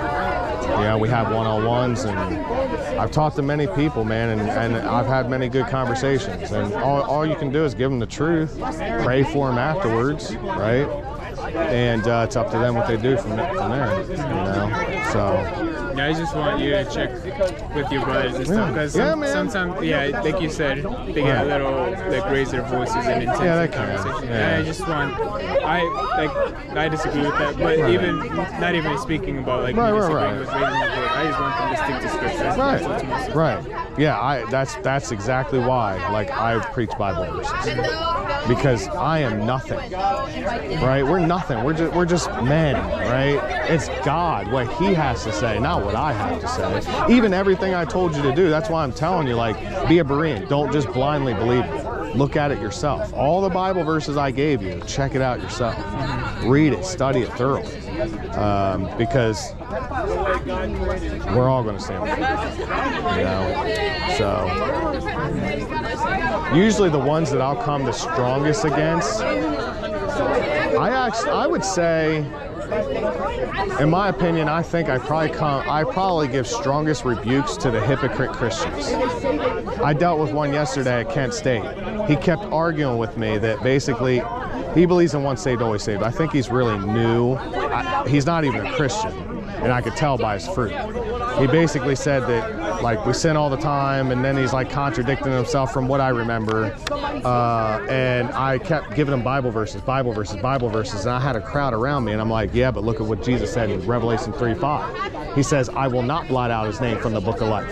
Why would Jesus threaten that, hey, I won't take you out of the book of life? Why even say that if it's impossible to blot you out? That's stupid. I gave my son a car. He didn't earn the car, right? You didn't earn salvation. I gave my son a car. He didn't earn it, but if he got out of line, I can take it from him. It was a gift. The same with Jesus. I mean, Revelation 3:5, he's rebuking a church. And he says, I will not blot out your name from the book of life if they repent. Why even say that if he can't do it? It makes no sense. And what he kept wanting to do is, I think it was his pastor, he kept playing videos of some dude talking about the Bible verse. And I'm like, stop it, dude. Deal with the Bible. He's talking about the Bible. No, that's a man. Go to the Bible. Doesn't matter what a man says. Go to the Bible. And he kept wanting to show me videos of some dude preaching about it. I'm like, no, go to the Bible. Because I agree with you. Give them the Word of God. And that's really what I try to aim to do, man. Give them the Word of God. It's just hard because knowing you and now like being able to speak with you, I understand like where I'm coming from, why you do this. And look, man, I get it. You guys, you see the signs, and I know in this younger generation, you guys are kind of being taught like don't hurt people's feelings. I'm not speaking for you, just the generation as a whole. It's like don't offend people, don't hurt them. If you hurt their feelings, you don't like them. But Jesus hurt people's feelings. Now, his intent wasn't to be like, I'm going to put you down. His intent was, this is the truth, but you can be saved. You know, so. It's important to keep close around. Well, even if you stick around this crowd and listen, you'd learn a lot. Yeah, I understand, but because you get all kinds of questions, man. Like right now, like you can see they're rejecting it, and he's just talking to them. Okay, so I got a tattoo. When I came to the Lord by God's grace. See, now he's giving his testimony. You know what I mean? So now if you want to come over here, I mean, listen. Okay, but you said I don't like tattoo. Okay, can you give me a couple $1,000 to get it removed? I'll do it right now. No, I'm just saying you're going to get it. No, that's not what the Bible says. You're not God, and that's not what God says. If you repent. See, right now, what's going on, I deal with this a lot. This is called justifying yourself. Okay, I'm covered in tattoos. I've got gang tattoos on my arm. I'm not spending thousands upon thousands of dollars to remove them. I've got kids to take care of and other stuff. So I felt convicted by God, wear long sleeve shirts. It don't matter how hot it is, if I'm outside, it's long sleeve shirts. Unless I happen to be like around my fellowship that knows me, and I'll wear a t-shirt. But I've repented. I'm forgiven for that. I won't get tattoos any longer. And what she's doing is she may be part of the pride community, it sounds like, and she's trying to justify her sin by pointing out something in him. Like, oh, well, you got a tattoo. Yeah, but I was forgiven. What is it called? Ad hominem? You know? Yeah, right, ad hominem. Right, ad hominem attack is where you're calling somebody else a name. Now, I don't know if that's what she's doing, but really what she's doing is she's justifying. Like, oh, well, I see you got a tattoo. Yeah, but I've turned away from my sin, and I don't do that anymore. Yeah, but... Ad hominem is kind of like attacking somebody else. And their character, and yeah, so I guess it could include that. And deflecting off the right, it's a deflection. Right, exactly. And it's just conviction, right? Which is a good thing. It's actually, believe it or not, it's a good thing when somebody gets really mad at it, because it shows their conscience is still working. I preach all over, and I go to concerts in this state, like Ohio State and all that, and these old people walk past me and they're just like, they don't even care, dude. Because they've been sinning for 20, 30, 40, 50, 60 years, and sin hardens the heart. The longer you continue in your sin, the harder your heart gets. And eventually you don't care anymore. Whereas when you're still young, yeah, you've probably been sinning a lot. I'm not speaking of you, but a lot of these people have probably been sinning a lot, but they're not totally hardened to the point that it's not breaking. They don't have a heart of stone. Not yet. Some of them do, but not yet. Even like the homosexual community and the LGBT, you know, all that, they get very angry. Why are you getting angry? I want you to be saved. You know, I'm giving you the truth that you can have salvation. I mean, I literally know a dude that was a homosexual. He just got married to a woman. God totally changed him. I know a dude that was transgender, dressing like a straight woman, man. And God changed him. He's now living like a man, and he's preaching the gospel. You know, so God changes people from the inside. Preach the gospel and glorify God, first and foremost. And then we hope, just like when Jesus, in the parable of the sower, spread the seed. Yeah, you're fine. Three grounds rejected it. When somebody comes and attacks us, the faith, but we can't control if they receive it. We're going to lead by example. Right. We don't react in the way they are. As long as you don't react in the flesh. Now, you can rebuke.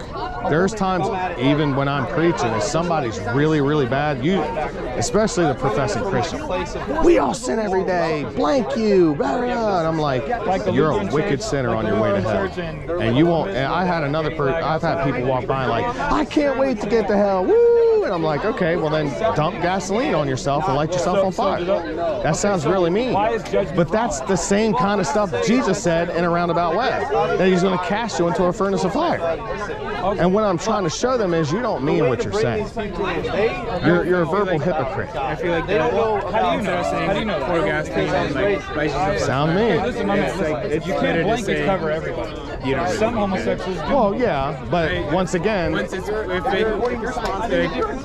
listening to. I'm not saying you have to say that. What I'm saying is, like Jesus. I mean, think about it. When Jesus in Matthew 13:41, I gave this to you before, Jesus said he's going to gather out of his kingdom all those that offend and those that are still sinning, working in iniquity, and cast them into a furnace of fire. Right. Well, would you tell Jesus, well, Jesus, you could leave out the fire part. Just tell them that they won't be in heaven. I feel like, see what I'm saying? It's a mean thing. I feel like mentioning, like, you're gonna, if you continue this, you're gonna go to hell. Like, that's not the thing that's wrong. It's kind of just like aggressively saying, like, oh, well, if that's the case, then just light yourself. Yeah, what I'm getting at is get the party started. And it sounds mean, but I model my preaching from Jesus. I feel like it would be better to say, like, if you... In some instances, it could.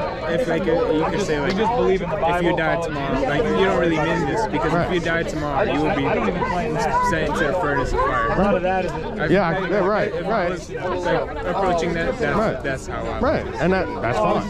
Because that's literally what Jesus said. Because saying, like, you just say yourself... It sounds... It's just... I tell you what, it gets their attention. Yeah, well, it gets their attention, and it works to get it to sink in. You don't... And you... Like, I don't know how often I do it, but I may tell them, like, see, you're a verbal hypocrite. You really don't mean what you just said. You don't want to be lit on fire. And then I'll usually tell them, if they're walking away, I'll be like, but Jesus cares for you. He doesn't want you to go there. If you turn away from your sin, you don't have to go there. So I don't even leave them hanging. I usually tell them, but you don't have to go there. You don't have to be lit on fire. You don't have to go to the furnace of fire. You know, so I give them that hope that, look, man, you don't mean what you just said. You're trying to look like a tough guy before everybody. I'll give you an example. There was there was like 3 youth, I think, in the beginning that were mocking me. And I called them out I rebuked them for that. I called them strong. I can't remember what I said, but it was, I believe I called them out for it, and I was like, I saw them chuckling over on the side, and I was like, you won't be a tough guy when you die. All that tough guy stuff is out the window when you stand before God. You ain't gonna have all your buddies, dude. Guess what? Those same guys that I spoke mean to, they came and had a long conversation with me.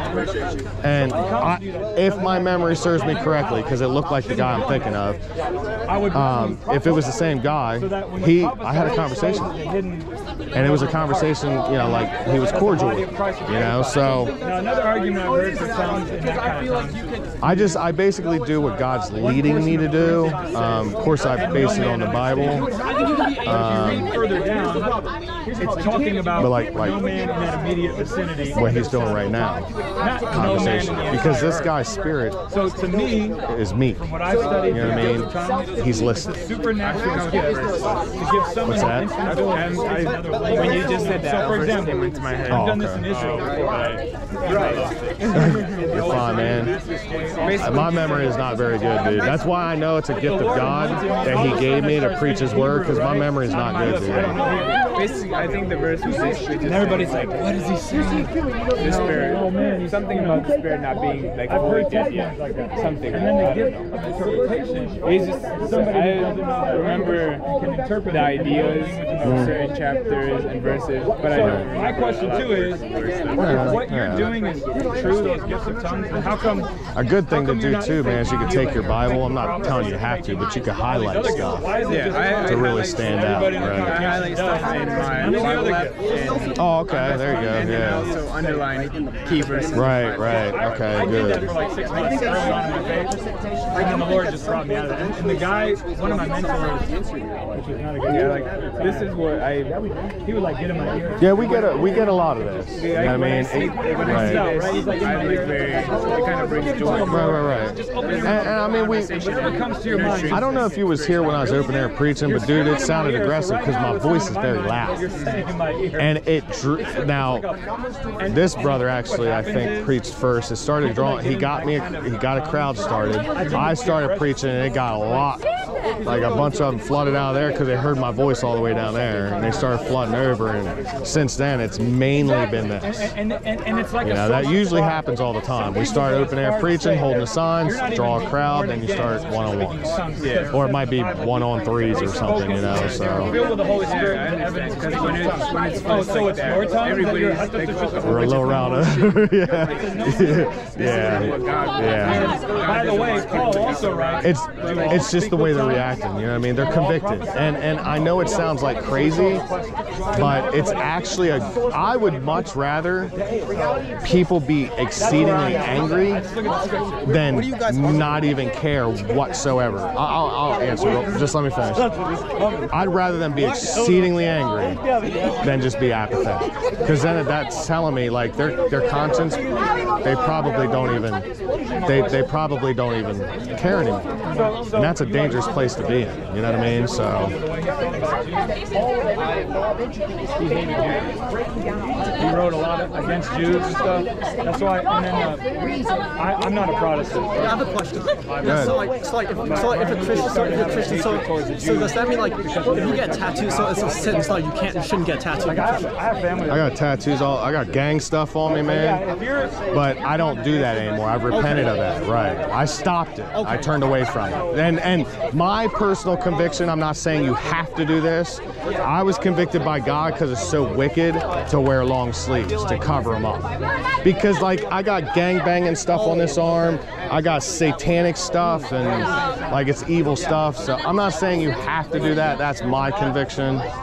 So I'm a Christian, but I was just wondering, like, so I shouldn't get a tattoo. Like, if you're convicted, you shouldn't get. I definitely would advise not to get a tattoo, because really, remember it says in 1 Corinthians chapter 3 that your body is the temple of God. So would you go up, let's pretend this building is the temple of God. Would you go up and graffiti it? No. So I would advise not to do that. Even if you got tattoos of like verses or... Yeah, I still wouldn't advise. I'm not going to dogmatically say like you're definitely sinning if you put a Bible verse on you. But here's the thing, like, number one, what's the motive of your heart?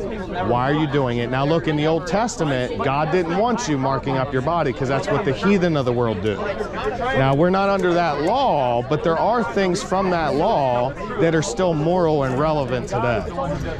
So I'm not going to dogmatically say like, well, I want to get a Bible verse on my upper part of my arm, but nobody's ever going to see it but me. I'm not showing off like, look, this dude, I'm so awesome, you know. That's pride. God hates pride. So let's say maybe you tattoo a little Bible verse up here. Nobody will really ever see it, maybe except your wife. You're not showing it off, and the intent of your heart is pure. Okay, I'm not going to say you're sinning, but I'd really be like, but why? Like, the Word of God should be in your heart, not on your skin. You wouldn't go graffiti the temple of God, you know, and really when you're raised to life, you're not going to have them tattoos. You know what I mean? Like, I pray that I don't have any of this wicked stuff on. I don't believe that. God's going to have us in a glorified body, not a tattooed body, you know what I mean? So let's say I got a tattoo like right here, my favorite verse, and I'll be like... This is what I would say, biblically speaking, because God's going to, what's the intent? You don't have to answer me. You question yourself, think about it. What is your intention? What's the motive behind it? Why are you doing it? And the money you're spending on that, maybe God wants you to do something else with that money. You know, so I'm not going to be like, you're definitely sinning if it's like a Bible verse. I'm not going to be like, dude, you're sinning. But I'm going to be like, I'm going to make arguments of, dude, why though? Like, why do it? Like, even if, like, say I got a tattoo right here, and my reason was, like, I want people to see, like if they see it, to know my values, to know that I'm a Christian. Like, yeah, I feel like, do you think that's just like I'm not going to, like I said, if it's something like, you know, whatever biblical thing or whatever, I'm not going to be like, dude, you're definitely sinning.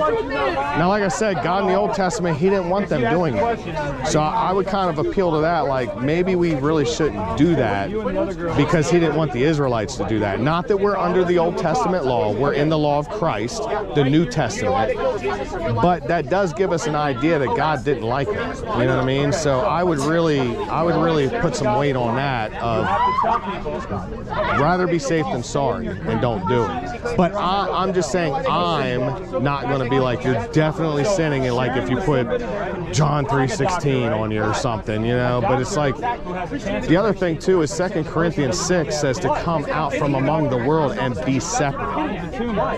Don't touch what is unclean, and I will receive you. God, I will receive you. I don't confide in the world. Right, and I'll give you another Bible verses God's bringing to me right now. James 4:4 says this: adulterers and adulteresses, know ye not that friendship with the world is enmity with God?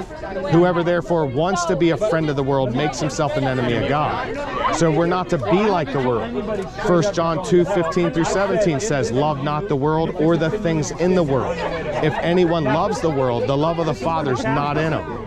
So you don't even have God in you if you love anything of the world.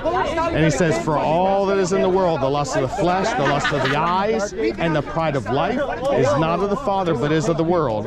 And the world is passing away in the lust of it, but he that does the will of God remains forever. So I would hit you with those verses, you know, that we're not to be like the world. You know what I mean? Do you have any questions? Or? No, sir. Oh, okay. I just want to shake your hand. Oh, okay. Hey, Like God bless. It's got my information on it, man. If you ever want to reach out or anything, all right, man? Yeah, I appreciate it, man. I saw you kind of listening for a while. I didn't want to, like, ignore you, dude. So. I grew up, you know, in church. Grandma was a pastor, so I learned a lot of this stuff, and I know, like, us, like, spreading the gospel, people going to judge. Right. And be across the world. It's like, when they argue, it's like, they don't really listen and hear. Read the Bible. It's like, you really can't judge what the Bible say because God. Right. He's the one making the judgment, right? All I can do, man, if I love you, I'm going to give you the truth. You believe what you want. It's all I can do, right? So, yeah, man, I appreciate it, man. I've actually ran into some people that were very supportive today, man. So, and the good thing is, like, when we leave, y'all get to talk to me.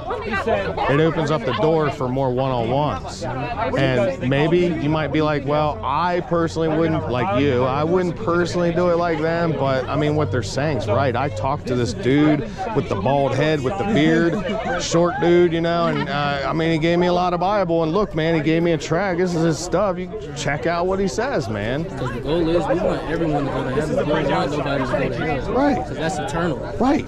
Like, dude, that's like I don't want nobody to go to hell, man. Ain't no going out. Nah, man. I mean, it's really so logical. It's like, dude, if this building had a bunch of bombs in it and I know it, and you're going in, like, dude, I'm not going to stand here and be like, don't worry about it. I don't want to hurt their feelings. I'll sound like a mean guy. No, I'm going to be screaming like, dude, don't go in there. There's a bunch of bombs in there. You're about to die. You know, we're talking about an everlasting torment. And we all deserve it. Not that I'm still sinning, but we all deserve it because we've all sinned against God. God has every right. He could have struck me dead in my sin, man.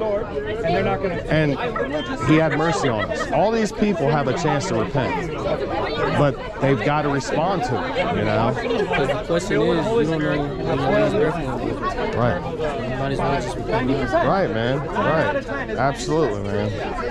But something I learned is, like, you just can't force it. We just got to let them come first. Right. And that's like what we did today. Like when we started off, this brother here, he, the one with the red hair, he started preaching first, started drawing a little bit of a crowd. Then he wanted me to take over. I started preaching. My voice is a lot louder when I preach. It sounds like more militant, just the way it is. And that really started drawing a bigger crowd. And like hours later, they're still here.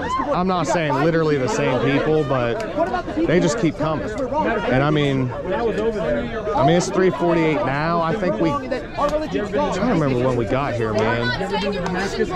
We may have started around 11. I think. You guys have been here since 11. Okay, yeah. Because I remember walking around. I was scoping out this place. I've never been here before, and I saw this, and I'm like, well, this looks like a good place. Yeah, so And I mean, this was so good here that I plan on being back. I just don't know when, because I work a full-time job. So when I take off work, dude, I lose a lot of money, man. And I got bills to pay, you know what I mean? So it's like I would love to do this every week because of all the conversations we have, but it's like I got to work, man. You know? So you're borrowing from the Bible. What's the matter? I thought we were having What's the matter? Give you something. Hey, if he's Muslim, give him the Muslim tracks, man. I'm about to go get it. You got some in your pockets? No, they're in my bag there, man. I support you guys. I respect you guys. Yeah. No hate. Yeah, we got some Muslim tracks, man. Did you bring some? Okay. He's got some Muslim tracks, man. It's really good stuff, man. I was born in Palestine. Oh, okay. Yeah. Okay. Jerusalem. Right. So. Yeah, that's awesome, man. I met a young man from Nazareth.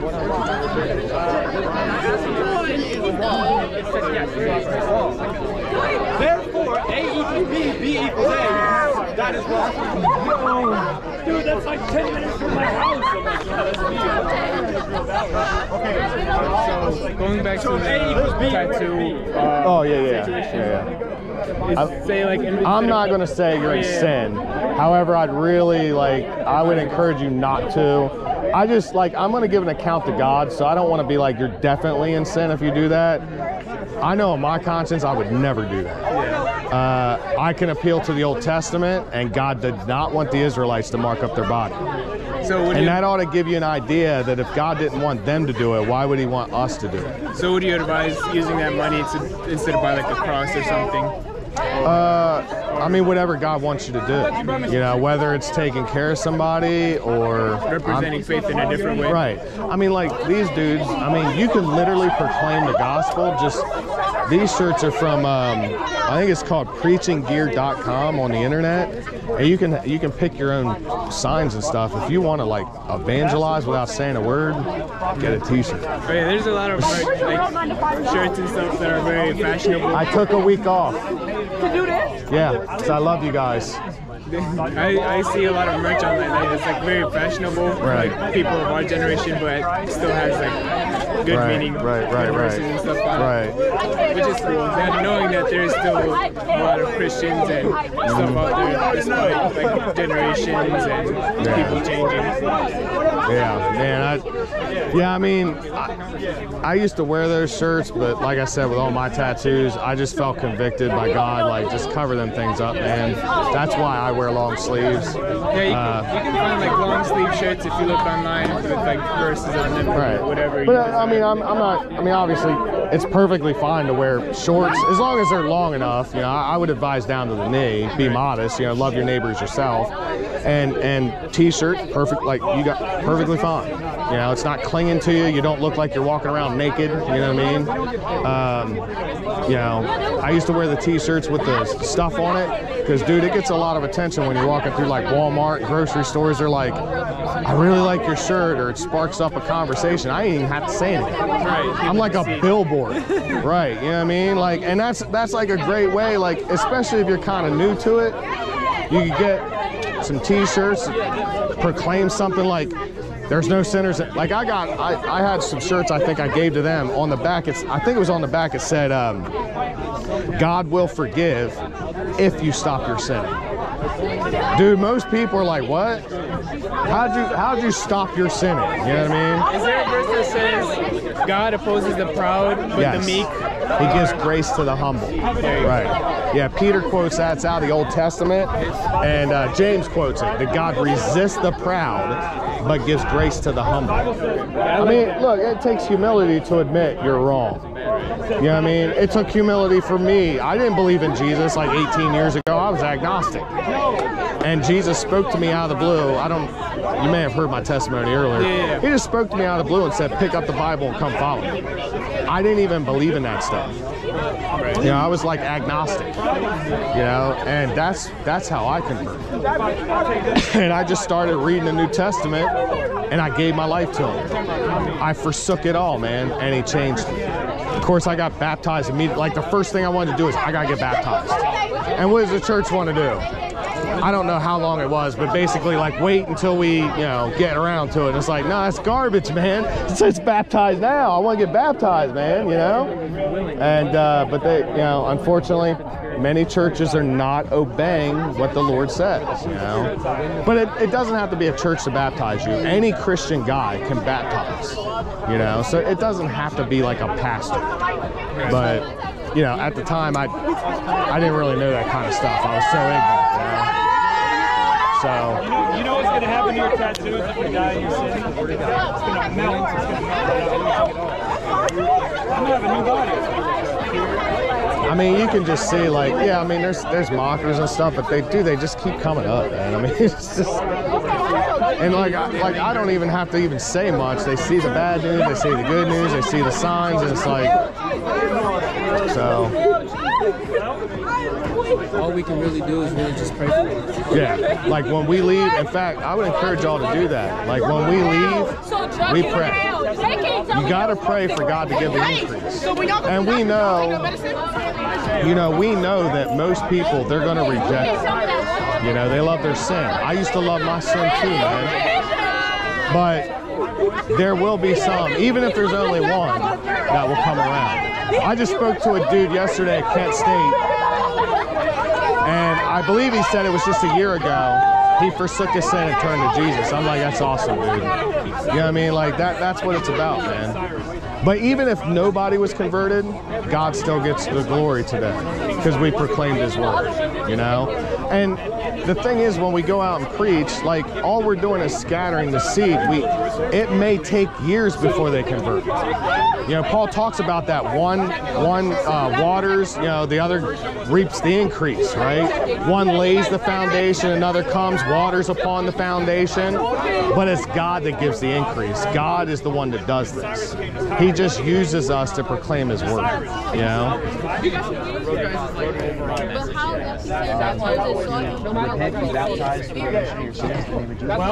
That's our basic message right there. But then he kind of said it though, like he said it's a bug. This is some deeper theology. It's called. But yeah, the basic message in a nutshell is your sin separates you from God. If you're still in your sin, I don't know you. If you're still in your sin, you're a sinner. The wages of sin is death, which is the lake of fire. Okay? God the Father provided a way out through his Son, Jesus Christ. He kept the law of God perfectly. You didn't, neither did I. And because of that, his blood that he shed at Calvary is able to abundantly and perfectly cleanse you. Because Leviticus 17:11 says the life of the flesh is in its blood. And it gives atonement for the soul. And that was animals, but that was a shadow to point to Jesus. His blood cleanses us from all sin. So the commandment now is you recognize that if you're a sinner, the first step is you need to count the cost if you're going to follow Jesus or not. Jesus said in Luke 14:26, whoever comes to me and hates not his father, mother, wife, children, brother, sister, yes, his own life also, he cannot be my disciple. So you got to count the cost. Now, he's not literally telling you hate those people. It's a hyperbole. It's very serious. If you come to him, you need to count the cost because you're probably going to lose all kinds of people. You're going to look like a fool, and you need to count the cost. If you're willing to forsake it all, then you do what Peter said in Acts 2:38. The same people that had Jesus put to death on the cross, when he preached the gospel to them after Jesus rose from the dead, they were like, what do we do? What do we do? We put this man to death. What do we do? And he said, repent. And let every one of you be baptized in the name of Jesus for the remission of sin. You'll receive the gift of the Holy Ghost. That's what it means to be born again, John 3, verse 3 and verse 5. Because Jesus said, unless you're born again, you're not going to heaven. You have to repent, forsake all your sin that you're aware of, turn in a childlike faith to Jesus Christ, a complete surrender, get baptized, water baptized. After you do that, you receive the gift of the Holy Spirit, making you born again. Now, I'm certainly not saying God cannot give the Spirit before water baptism. He did with me and many people, probably because today most churches are like, well, we'll baptize you in like 3 months. You know what I mean? That's crazy. So God is willing and able to abundantly pardon. Jesus said the same question. But you've got to give up your law breaking. It's conditioned. You know what I mean? And then God, he gives you the Spirit His Spirit to live in you, to give you the power to walk like Jesus from here on out. And if you do sin as a Christian, not when. I talked to many, we talked to many professing Christians are like, yeah, but I'm going to sin. No, show me a Bible verse that says you're going to sin. You may not believe that. It says if we sin, we have an advocate with the Father, Jesus Christ the righteous. That's 1 John 2:1. There's no other like God. It's if, it's never when. If you're in Christ, you will not sin, 1 John 3. You will not sin. But if you're tempted, James chapter 1, 14 through 15, says you're being drawn away by your own desires. You're being enticed. You're not sinning. You're just being enticed to sin. But when that desire, if you capture it, you conceive it, you capture that thought that popped into your head, you give birth to sin. What's the wages of sin? Like, I guess, backtracking here. You're saying, well, in my opinion, Zeus, if not when, you call him Zeus or Hades, it's just if, not when. Zeus or right. Now, what I'm getting at, real quick. Sometimes the Greeks. When means I'm definitely going to sin, but it's if. I know for a fact, as long as I trust in Jesus and I follow Him. If I'm following you right now, let's pretend you're Jesus. Would you lead me into sin? Like the Egyptians no. Their gods, the Greeks so if I'm not probably. Absolutely not. Absolutely not. That would be heretical. Jesus wouldn't lead me into sin. If I'm following Jesus, I don't go into sin. But no, I don't sin. I could sin. Yes. I had. Let me establish my terms. I have sinned in the past, probably more than you ever have. Okay, I'm a former gangbanger. He's been on all kinds of drugs. I was on dope, weed, all kinds of stuff, man. All right, I was very wicked. All of my sin has been atoned for. I have repented of my sin. I forsook everything I knew to forsake. What did you do? What did you do to repent for your sin? Just turn away from it and turn in faith to Jesus. Yeah. So you. And obviously you call out to the Lord. Okay, first of all, before you keep going, hold on. Just so I can clarify here. Are you assuming decided that I'm one day that yes, this is the life that I want to lead me more? No, you didn't read the Bible though. You read the subheading. You read the subheading. You're like kind of stuck on repentance. What is repentance? Okay. Do you want to know what? Or is that what your question is? Like, is repentance repent of sin? Is that what you're wondering? Because many people think, well, repentance don't mean repent of sin. Well, I'm just asking. I'm trying to. Okay, so the NIV was translated in the beginning by Westcott and Hort. I guess what I'm trying to understand here is like your message, and you guys come out which here has thousands of right. and they omit scripture. Yeah, that's the bad news, and then that's the good news. I'm just trying to help. The bad news of all these, these things you have that 2 ears and 1 humans mouth do that are sin. Right. So I'm trying to discern where you're coming from. That's why subscribe to any one of these. If you commit them, right. You are a sinner. Right. Yep. But you don't have to stay that way. But you don't have to stay that way. Right. Okay. So now, come on, there we go. Luke 18. I guess let's say a random person out here in the crowd, right? Verse what? They follow Jesus. Right. Right. Or maybe in your guys, they think they follow Jesus, but they're their friend. I'm going to correct it. Their what? Their friend or their, okay. Someone in their life is maybe homosexual, or they subscribe to sinful ways, right? By supporting that person as your friend, are you a sinner too? If let's establish our terms. Okay. If you're supporting their lifestyle, you hate them. Because Romans chapter 1, verses 28 through 32, it says, even if you're an approver of those that commit sin, you're worthy of death also. Now, this does not mean that I don't love the homosexual. It doesn't mean that if, let's say, I'm not going to college. I mean, I'm going on 46 years old. But let's say I was in college and I know somebody personally that's a homosexual, I could be cordial with them. Yeah. But if I love them, I'm going to tell them the truth. And the Bible says in 2 Corinthians chapter 6, what fellowship hath the believer with the unbeliever? What communion has light with darkness? Now, this doesn't mean like I can't talk to sinners. That's what we're out here doing. That doesn't mean that I wouldn't even take them out to eat with me. But it just means I won't have that fellowship like me and him would. We don't have anything in common. You're not going to like what I got to say because I preach Jesus. Does that make sense? So, real quick, I was going to say, there's actually, are you saying what I'm doing is wrong? Am I doing what wrong? Is that if excuse me, and a saint is what I'm doing wrong? It's not. You just cast judgment. So basically, either the sinner will cause the saint to fall back into sin. The saint will cause the sinner to repent of their sins and come to Christ, or they'll both separate. That's really the only three options when that situation is in the midst. If you have somebody that you're associating with who is a sinner and you're a saint yourself, those are the only three options. And so you have to be cautious who you're around, because that sinner can lead you into sin again. You know? Yeah. I mean, the world is disgusting. Now, I guess, on your guys' side, you guys, I deal with say this you don't all the time. that is, meaning we have no present sin that we're aware of. Exactly. No present. We are walking holy and obedient by the power of God living in us. But that doesn't mean I couldn't possibly commit a sin in the future, but I do believe that I'll never sin again as long as I follow Jesus. So, his opinion, he thinks that we're Pharisees, and that we're condemning everybody out here. You guys are out here, you got your GoPro cameras on, you know. Those cost a couple $100. You know, you're giving money to that company. Right. GoPro heavily supports the homosexual community. For years, they go out, you know, they support that community. They donate thousands and thousands of dollars, part of which was your money. Right. You know, you spent money with them. They donated some of that money. Well, let me answer let me answer that. That's a good one. So I'll give you an example. That's good that you kind of brought that up. So my brother Nate behind me, he won't drink something from Starbucks. He feels convicted about that because apparently they support abortion, or I don't know. That's what he said.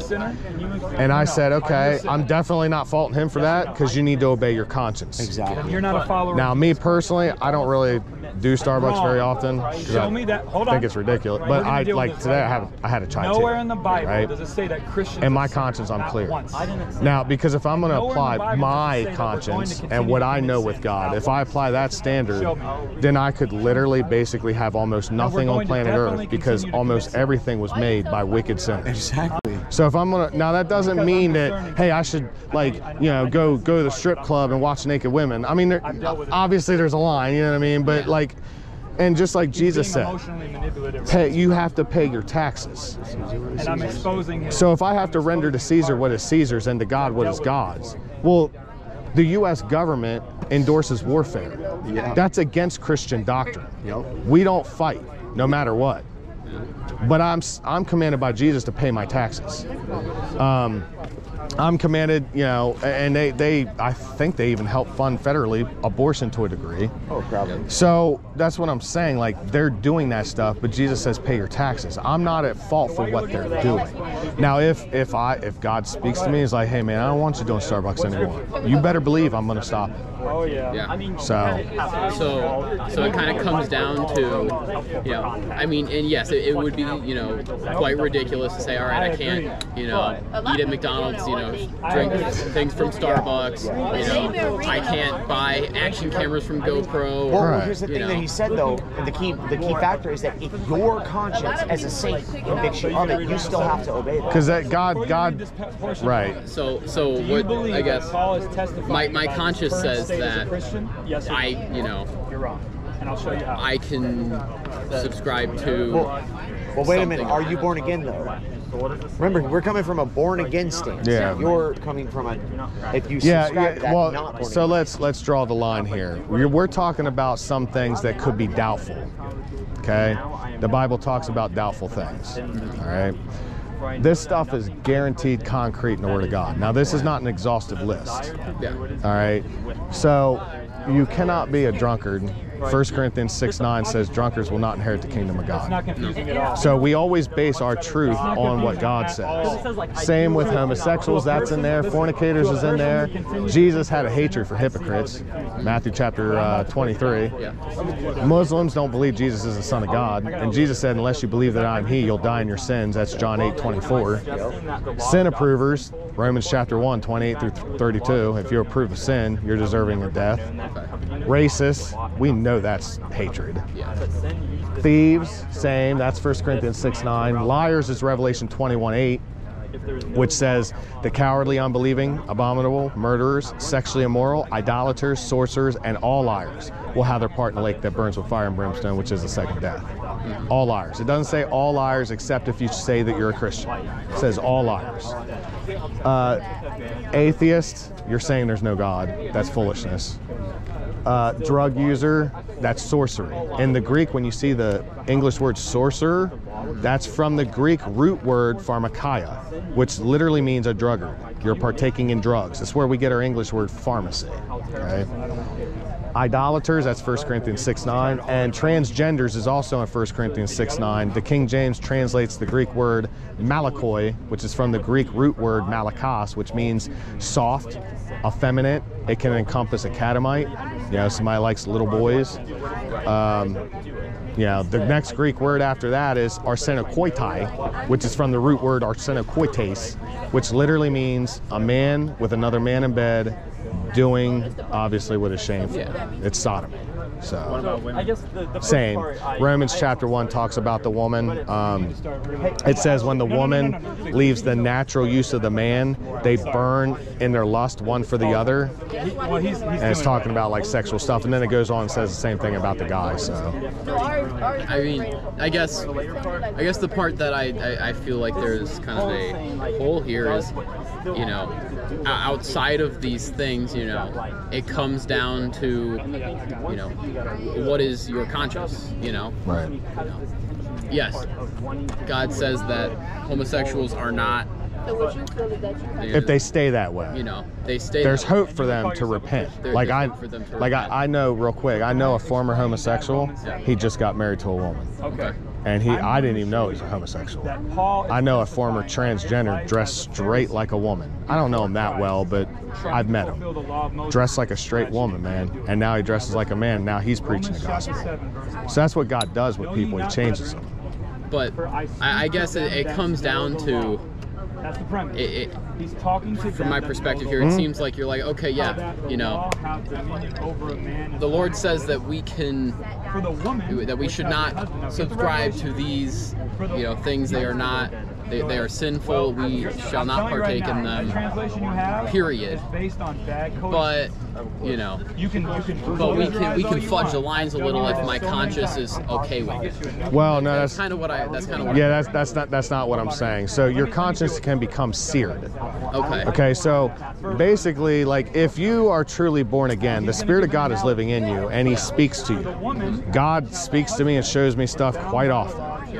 And if I don't, like, even if it's the smallest thing, like, you know, Keith, I want you to let go of that. I'll give you an idea. I'm not saying this is definitely sin, but to me it was something God spoke to me. And this is a doubtful thing. So when I first came into the faith, I was listening to Christian rap. Okay? I don't do that now. Okay. God was really speaking to me like, look, let go of this. Yeah. Because I used to listen to gangster rap, and it kind of, that beat is kind of putting you in that kind of, yeah, man, like that mentality. Yeah. I'm not even saying it necessarily did that to me, but it's the beat, man. Yeah. So I know God was showing me that.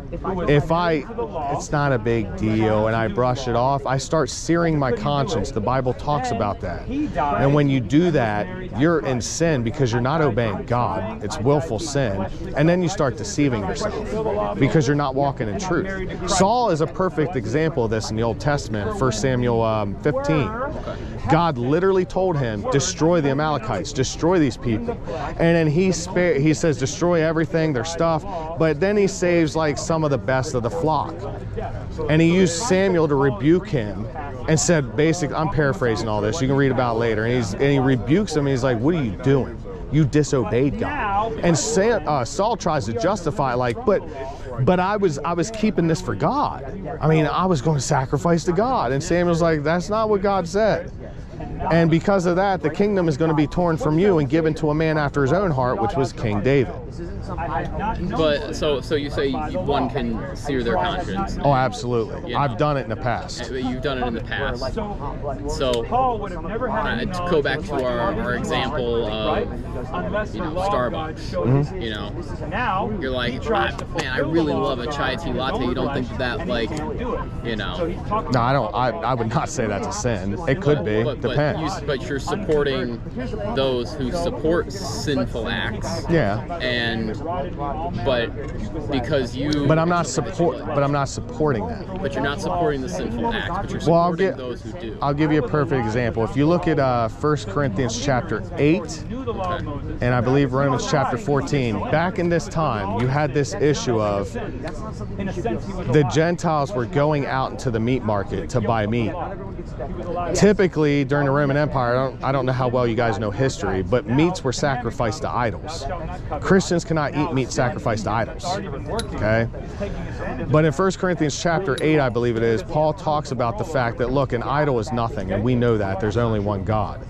And if a brother's weak in the conscience, we have to consider that. My conscience is like, what he's basically addressing is don't ask questions.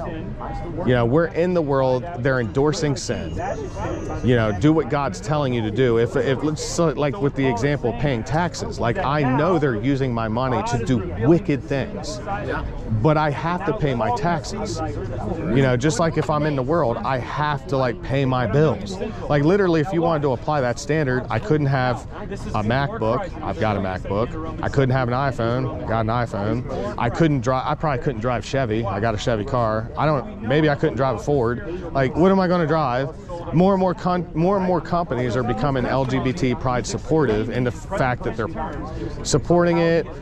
Maybe some of them are paying for abortions, but it's like, well, then you literally basically couldn't buy nothing. And Paul kind of addresses that in like Romans 14 and 1 Corinthians 8. There's probably other Bible verses I'm not really thinking of at the moment.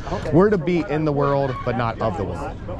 So these doubtful things is between you and God. If you get a Starbucks coffee, I'm not going to be like, oh, bro, you're in sin.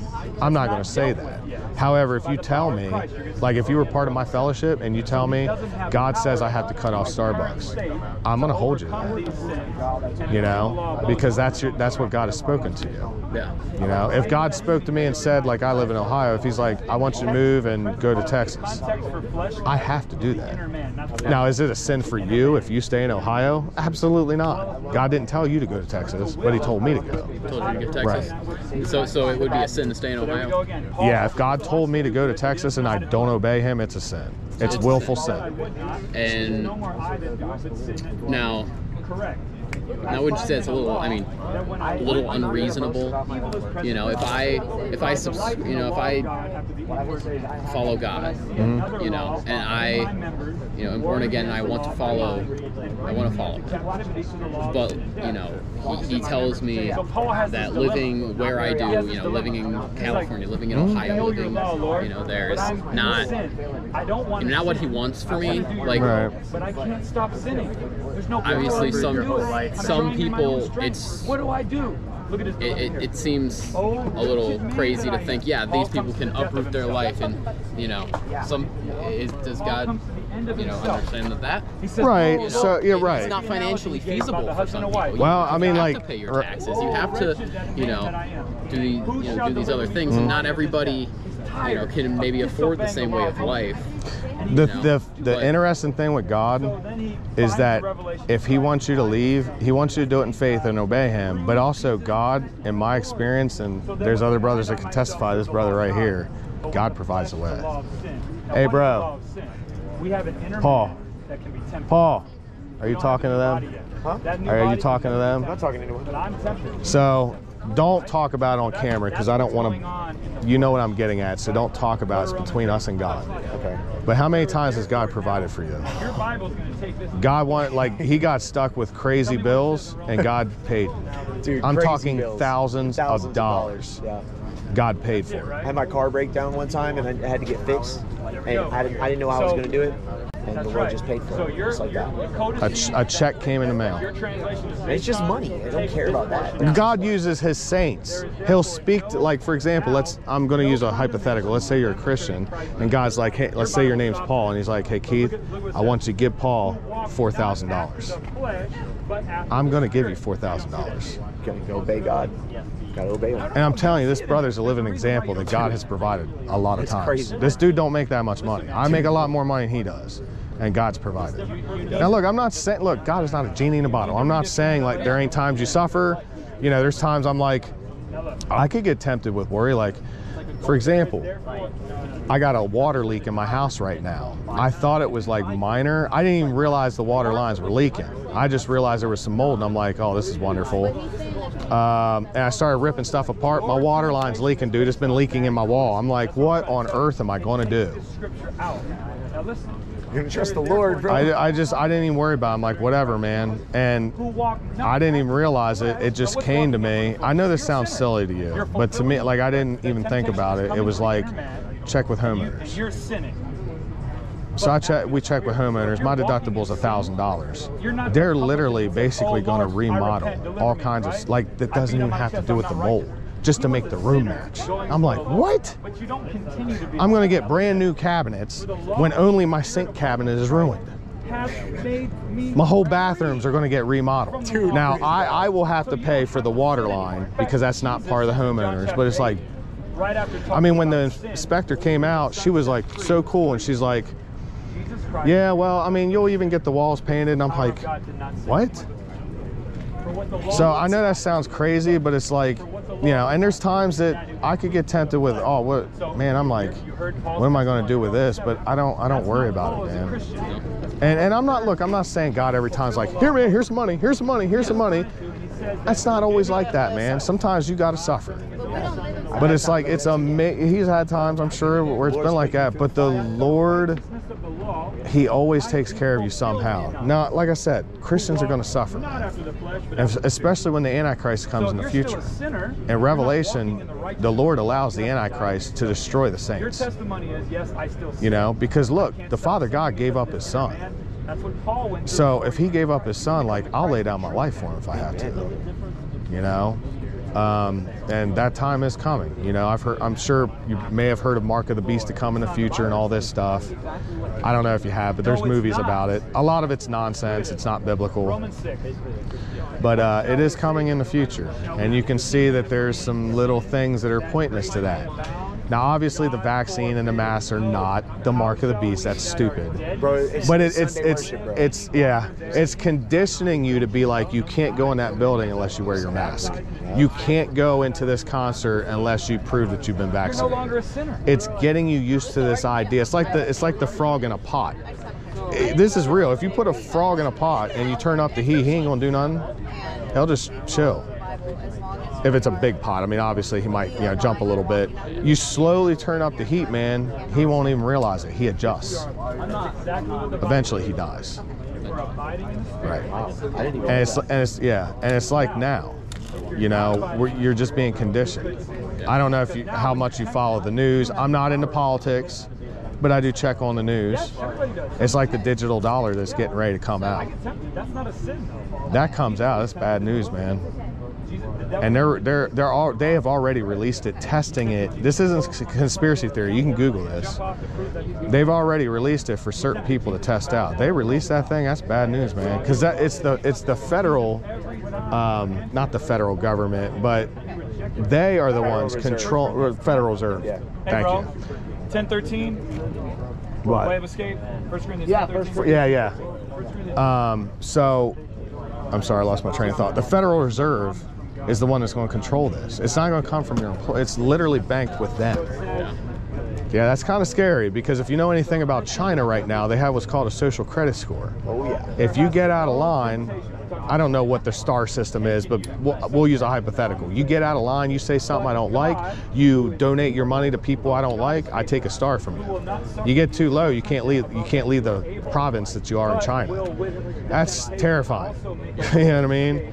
And they're getting ready to release that. Now, I'm not saying America's immediately going to start a social credit score, but it's coming. It's possible it's coming. To control the masses, you know what I mean? You're already seeing that a little bit. Like if you say things people don't like, typically homosexuality, transgenderism, you say stuff people don't like and it's like, no, you can't say that. It's like, dude, it's America. It's First Amendment. They can say what they want, I can say what I want. But yet you see that being stifled. The only reason why right now you see this going on college campuses is because years ago street preachers actually had lawsuits against these colleges. I'm not saying this one, against colleges because they were saying you can't offend people. And now you see they back off because this is a public university. You know what I mean? Freedom of speech. It's paid for by taxpayer dollars. I know I kind of went on a tangent, but yeah, you can just kind of see the sign of the times. I don't know how old you are, but I'm going on 46, dude, and dude, the wickedness in this country is unbelievable, man. I mean, most women walk around. Why are they even wearing clothes? I mean, they're totally nude. Yeah, you know what I'm saying, man? I know what you're saying. I know what and you're like, saying. I went to the Columbus Pride event. I preached there.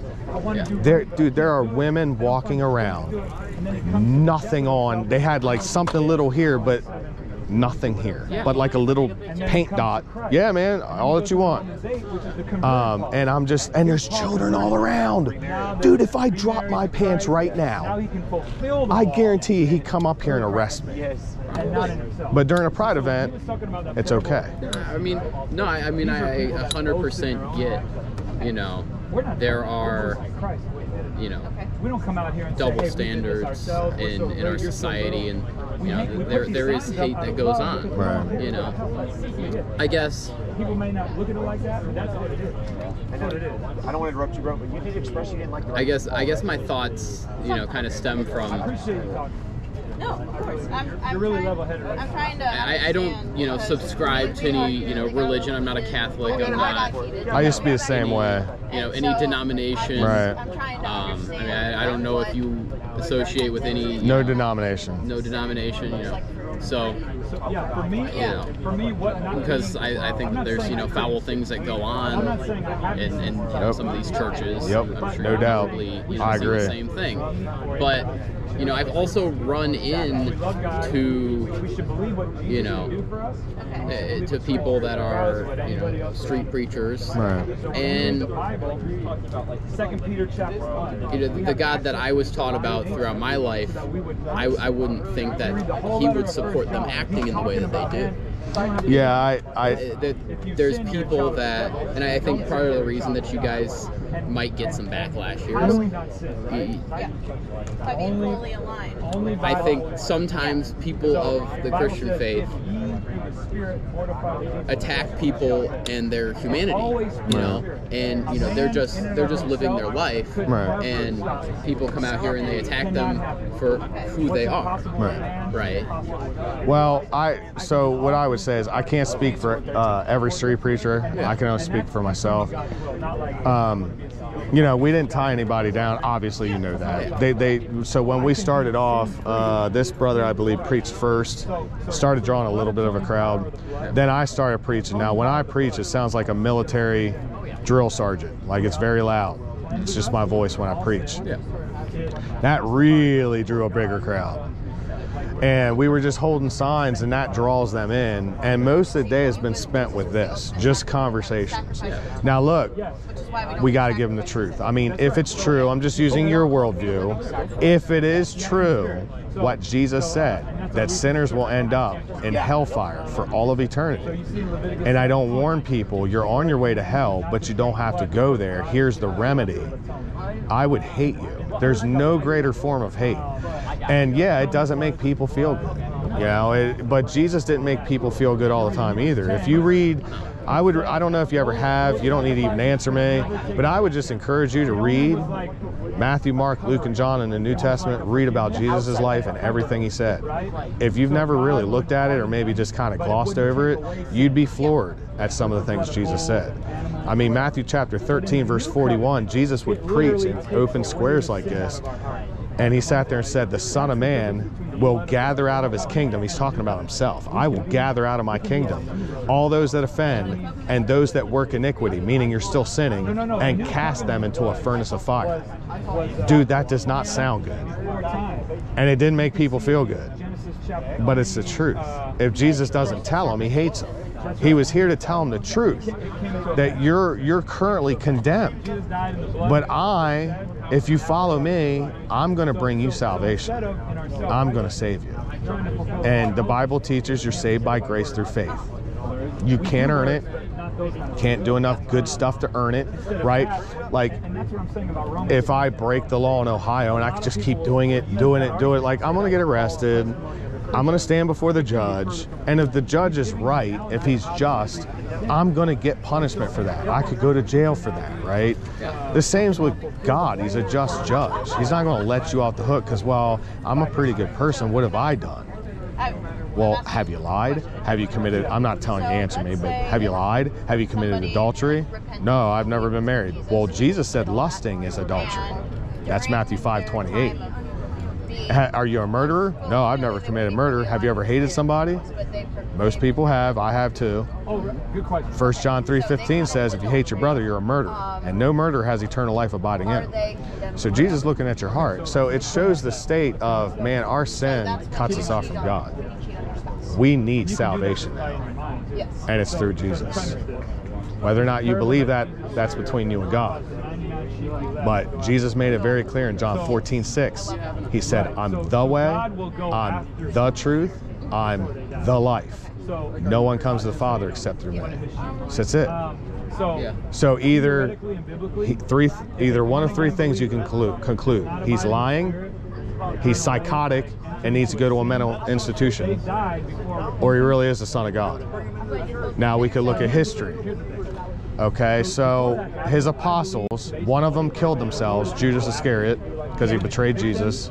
He could have repented, but he didn't. The apostle John wasn't martyred, but the other apostles were martyred. The apostle Peter was crucified upside down. I don't want to take chances. I don't want to test the grace of God. Bartholomew was skinned alive. The apostle James was thrown off a roof by the Jews, and he didn't even die. They came down and beat him to death. Other testimonies say he was stoned after that, but so what I'm getting at is all these men, they were Israelites. And they said, we saw, and everybody knew back then Jesus died on the cross. I even have the Roman historian Tatian. I have his writings, and he talks about Jesus. Now, he didn't believe that he's the Son of God, but it's a fact he died on a cross. And these apostles are claiming, think about how crazy this is. They go around, they say, he rose from the dead. I touched him. I saw him. I ate with him. Over 500 people saw him according to the book of Acts. And these people ruined their life. For what? A lie? The Apostle Paul, I don't know how well you know the New Testament, but the Apostle Paul was a Pharisee of Pharisees. He was like a quote-unquote great man in Israel. And he was killing Christians. He was persecuting the Christians. And Jesus converted him. Long story short, he converted him. And he used Paul to preach the gospel to non-Israelites, us, the Gentiles, if you're not a Jew. And Paul had his life ruined. He had everything he wanted, man, in the world, you know what I'm saying? Like, he had it all. And his life was completely ruined, but it really wasn't. He lost everything now, but he gained eternal life. So what I'm getting at is, why would these men die for a doubt or a lie? We're not talking about suicide bombers that put bombs on themselves, walk in there and blow themselves up. I used to be suicidal. That's cowardice. We're talking about, if you don't deny Jesus, I'm going to kill your wife, and then I'm going to kill you. I'm not denying Jesus. The Apostle Peter's wife was literally drug away, and according to testimony, he screamed out, just don't forsake Jesus. So, I guess to, lead a life in which I accept Jesus into my life. So I understand both sides of the argument. I believe that no sin is acceptable. No. And I accept Jesus into my life, and Well, let me... Sorry. Willful sin.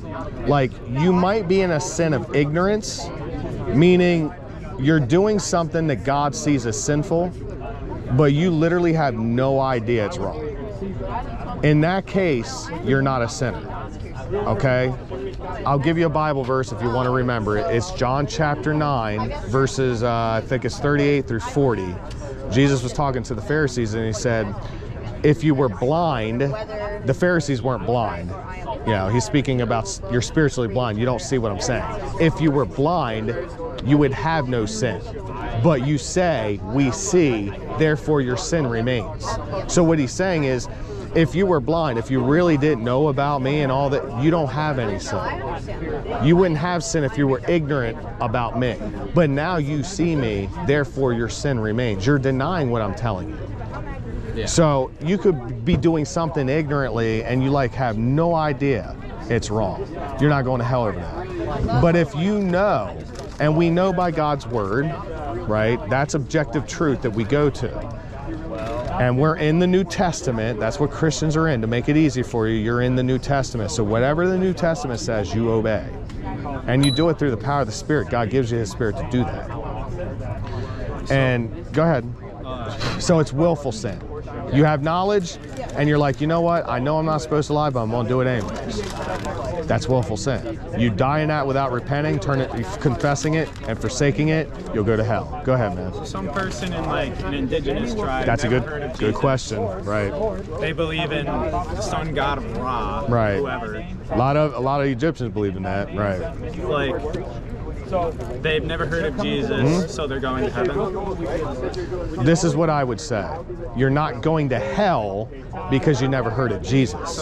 You're going to hell because of your sin. So let me explain this.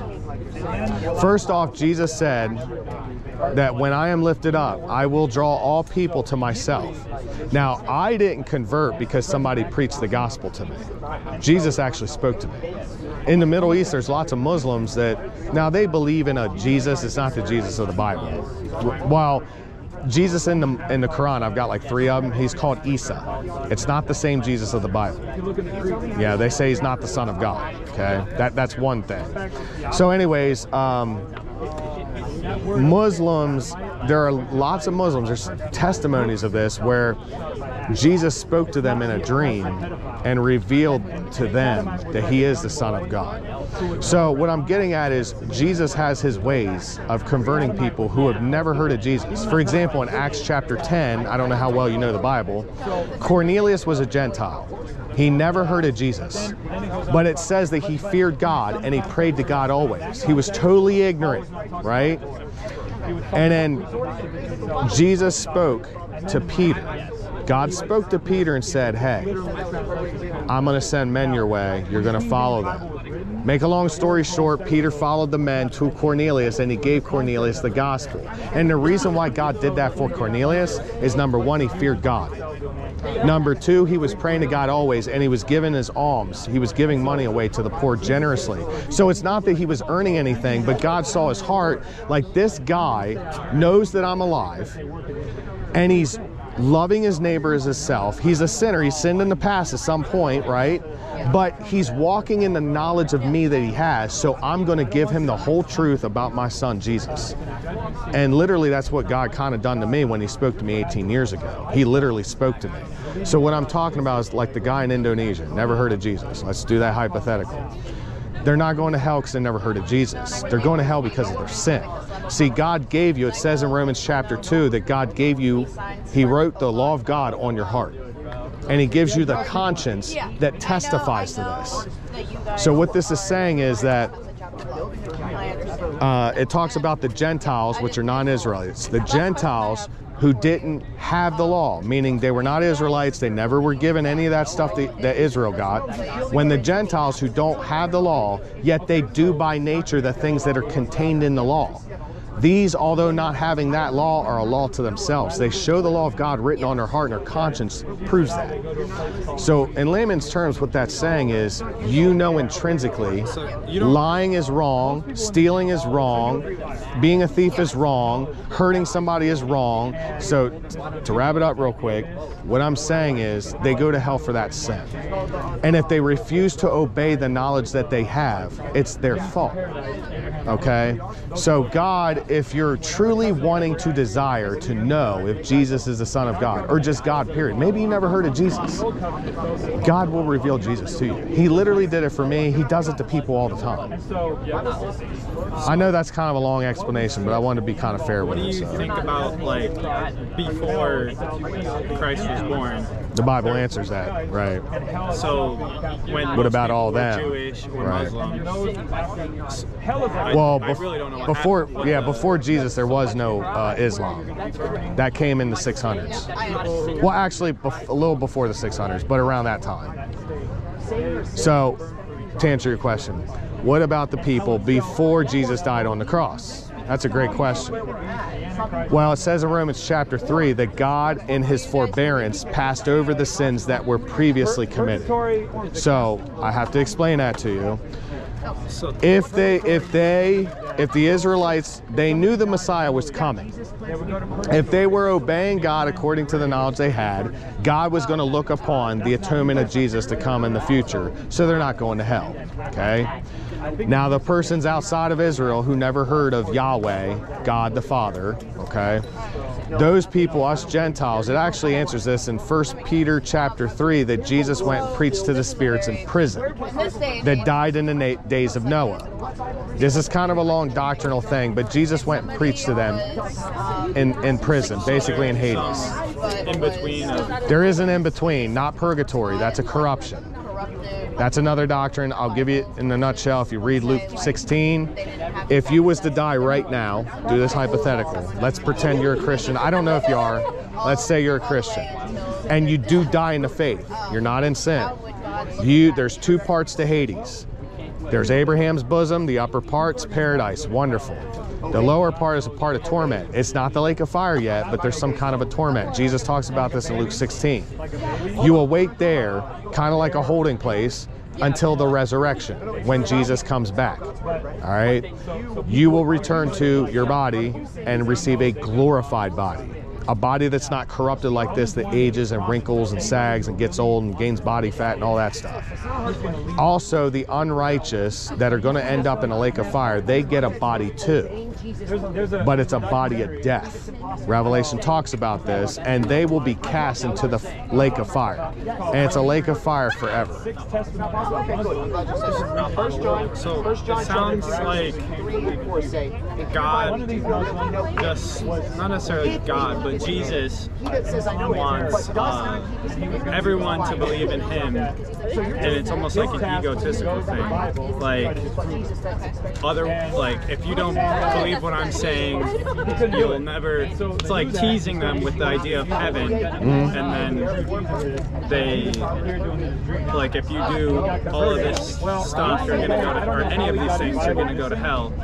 And it's almost like he's teasing them, using them to, like, promote himself even more. Well, he's not being egotistical. The Bible actually teaches that he humbled himself. See, this is the Son of God. He was in heaven with the Father. Now, whether or not you believe this, I'm just telling you what the Bible states. I know it to be true. He left heaven, took on human flesh. He literally made himself lower than the angels. And Hebrews says he was tempted in all points like us, yet without sin. That means he did all the stuff like he was tempted with any sin you can think of. He was tempted with it, but he never sinned. He literally gave up all of his glory and made himself a little baby all the way to the death on the cross. He was humiliated by his own creation. I don't know if you ever seen like Passion of the Christ. I'm not endorsing that movie. A lot of stuff, little stuff that's unbiblical, but the beating was probably very accurate.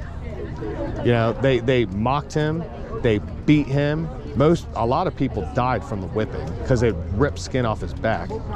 Then they finally, after mocking him after that, they go and crucify him. And they make him drag his own cross to his death. He couldn't even finish it. He was so weak. He did all of that so none of us would ever see hell. So it's not egotistical. That's humility. He didn't have to do that. He has every right, because we have a conscience. When we came of age and we're getting tempted, man, I really want that ice cream, but mom says I shouldn't. And your conscience is now screaming at you. I'm not saying a little kid, but you're of age. Your conscience is telling you, don't do that. Don't do that. You do it anyways. God put that there. And now it's your fault. that you sinned against God. So God did everything he could for you. Jesus is the only provision for your sin that he gave. And that's why he said, unless you come to me, I'm the only way. So, I don't necessarily. You might consider me an atheist. Yeah, that's. I don't necessarily call myself an atheist, but I don't necessarily believe everything or most things said in the Bible because it's been retranslated so many times by uneducated monks. Well, basically, I've heard a lot of things. I don't want to cut you off. I just want to kind of keep up with you. With translations, that's not true. I literally have the Greek on my phone. It wasn't translated by monks. It's just not accurate. I don't know where you're getting that from. It's a common, you're not the only one, okay? They like to say it's been retranslated, no. This is the truth, and I'm going to give you the hard truth. It is true that we do not have the autographs. Autographs are what, like say the Apostle John, he wrote the literal letter. We do not have the autograph. Okay, that's the original writing that God inspired. Inspired means God breathed in the Greek. God used a man as an instrument to write down what he wanted. So for example, if you take a guitar and you start playing it, you make great music. I wouldn't be like, dude, that guitar made great music. I'd be like, those are some great notes you made. It's an instrument in your hands. That's how God used man. We don't have any of the autographs. That's true. In fact, we have manuscripts of the manuscripts, probably of the manuscripts. Now here's the thing, this is a fact, right? I have the early church fathers' writings. They would not have liked to have been called fathers, that's what historians call them. The early church fathers were from the years 100 to 325. This is before any council, this is before the birth of the Catholic Church. This is before the Council of Nicaea. Some of these men in the very beginning were literal disciples of the apostles of Jesus. And they testify to everything we have in the New Testament because they quote it so much, okay? On top of that, our manuscripts, we got 24,000 to 25,000 manuscripts. Thousands are in the Greek, I think about 5,000. Many are in the Latin, which is a translation. The Greek was not. It is a copy. So what they did is they would take the autograph, and they knew God used John to write this. He knew Jesus. We gotta copy this so everybody else knows. So they would make a copy. And they made copies and copies and copies to get out to all the churches. And we have copies of these copies now. And out of all the 24,000 to 25,000 manuscripts that we have, no doctrine changes. Even with some of the copyist errors, it changes no doctrine. For example, like 30 of them may say Jesus Christ walked on water. I'm just making a hypothetical. Maybe 200 other manuscripts say Jesus walked on water. Does it matter that Christ ain't in it? No. This is called textual criticism. You take all the manuscripts and you can piece together, we can tell how that was written. But you don't think that some of it could have been lost over the, like a Bible you buy at the store today that most people are reading, there's not like... Might not be accurate, right? Yeah. Right. So it's been put through so many languages, and well, that's... like they didn't have printers to... Right, like, you're right. So it's just people in a room writing it over and over again, and they're probably like paraphrasing, right? Well, no. Well, you're real quick. You're dealing with people to fear God. But what I want to get at is, what I have, I prefer the King James or the New King James. I read the King James, but I do look at the New King James. Now, the King James and the New King James is directly translated from the Greek. Actually, I have my phone. I could literally show you the Greek on my phone. And it's directly translate. They go to the Greek, they translate directly from that. For the Old Testament, they go to the Hebrew. So it's not a translation of a translation. That's not accurate. It's just like if you wrote something in Chinese, you translate directly into English. And it's just amazing that people are like, well, it's a mistranslation. Dude, you can go to China right now and have a translator tell you what the Chinese person is saying. It's the same with the Koine Greek. You know what I mean? So there's not, like, you can't perfectly translate like from one language to another. Like English just can't. English is more it's more definitive. I get what you're saying, because like in Koine Greek, there could be several different meanings of this word, and that's correct. But if you know the Greek, I'll give you an example. Like in 1 Corinthians, I think I told you guys a few minutes ago, 1 Corinthians 6:9, college students like to argue that homosexual, that's a mistranslation. But I know the Greek. I know the Greek in that passage. And the Greek word is malakoi. It's an inflected word from the Greek word malakos. Okay, but you're talking about... Malakos literally means you want to talk about Jesus, you're soft. So that doesn't necessarily mean homosexual. It could be soft. Or it can mean effeminate. The King James translates that very accurately by effeminate. You're a dude trying to be a girl, okay? The next Greek word is arsenokoitai. From the Greek root word arsenokoites, which means man with man in bed. You're doing sodomy. So it's not a mistranslation. It means what it means. Now, there are times that the Greek can have a couple different meanings, maybe a few. But the context, you can see if you look at the Greek, it's not hard. It literally shows you, I'll just give you an example. It'll show you the definition and everything, and you can see how the context determines how it should be translated. Okay? Like this is John 1:1. That's the English, that's the Greek, that's a transliteration. Now, transliteration is you take the Greek word and you match it to the phonetic sound in English so you know how to pronounce it in Greek. Okay? So that would be N or K, N, Ha, Lagos, Kai, Ha, Lagos, N, Pros, Theon, Kai, Ha, Lagos, N, Theos. That's the Greek. I just spoke to you the whole Greek in that passage. Okay. These now, if you're wondering, okay, what is Theos? Is that really God? Click on it. Now this is by scholars that know the Greek very well. And let's look at the definition. A god, goddess, general name of divinities or deities, the Godhead, the Trinity, God the Father. Could be Christ, could be Holy Spirit. So now we need to determine, okay, it means God, it could mean divinity. What's he saying here? They're not. What he's saying is, because homosexuality. this is kind of a doctrinal teaching, but Logos is Jesus. He is the Word of God. In the beginning was the Word, meaning Jesus. He was in the beginning. And the Word, Jesus, was with God the Father. And the Word, Jesus, was God. Now, he wasn't God the Father, he was deity. So I just kind of wanted to give you an idea. You are correct in the sense that there could be a couple different translations of the word into English, but the context dictates how you translate it. Just like you wouldn't get confused like, oh, I can't trust that translation from Mandarin, from Mandarin Chinese or from Arabic. You would know how to translate it. But also, like, English itself has evolved over. Yes, it has. Yes, it has. So when exactly it was translated from one to the other could change the meaning of the text. Well, Koine Greek is actually, that's a great objection you brought up. Koine Greek is actually a dead language now, so it's not living. You are correct about the English. It is still a living language, and it is changing.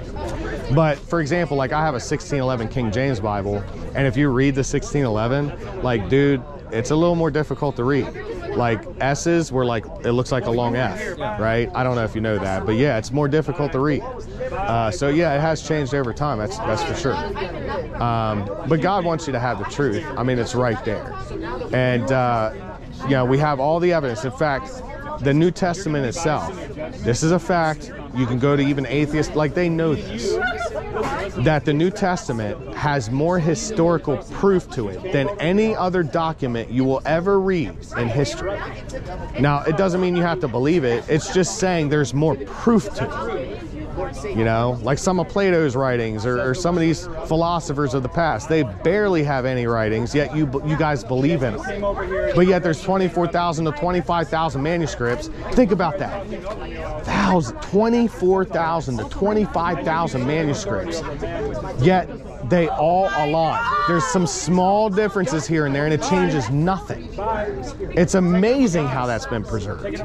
There's nothing that has been like totally cut out where it's like, well, maybe Jesus didn't really walk on water. No, they all say he walked on water. Well, maybe Jesus didn't say he'll cast them in the fire. No, he said he'd cast them in the fire. Okay. But you want to say something else? I mean, it's kind of unrelated, but I have with the Bible is that there's some parts of it where it's almost acting like a history book, telling you what happened. It is. Some might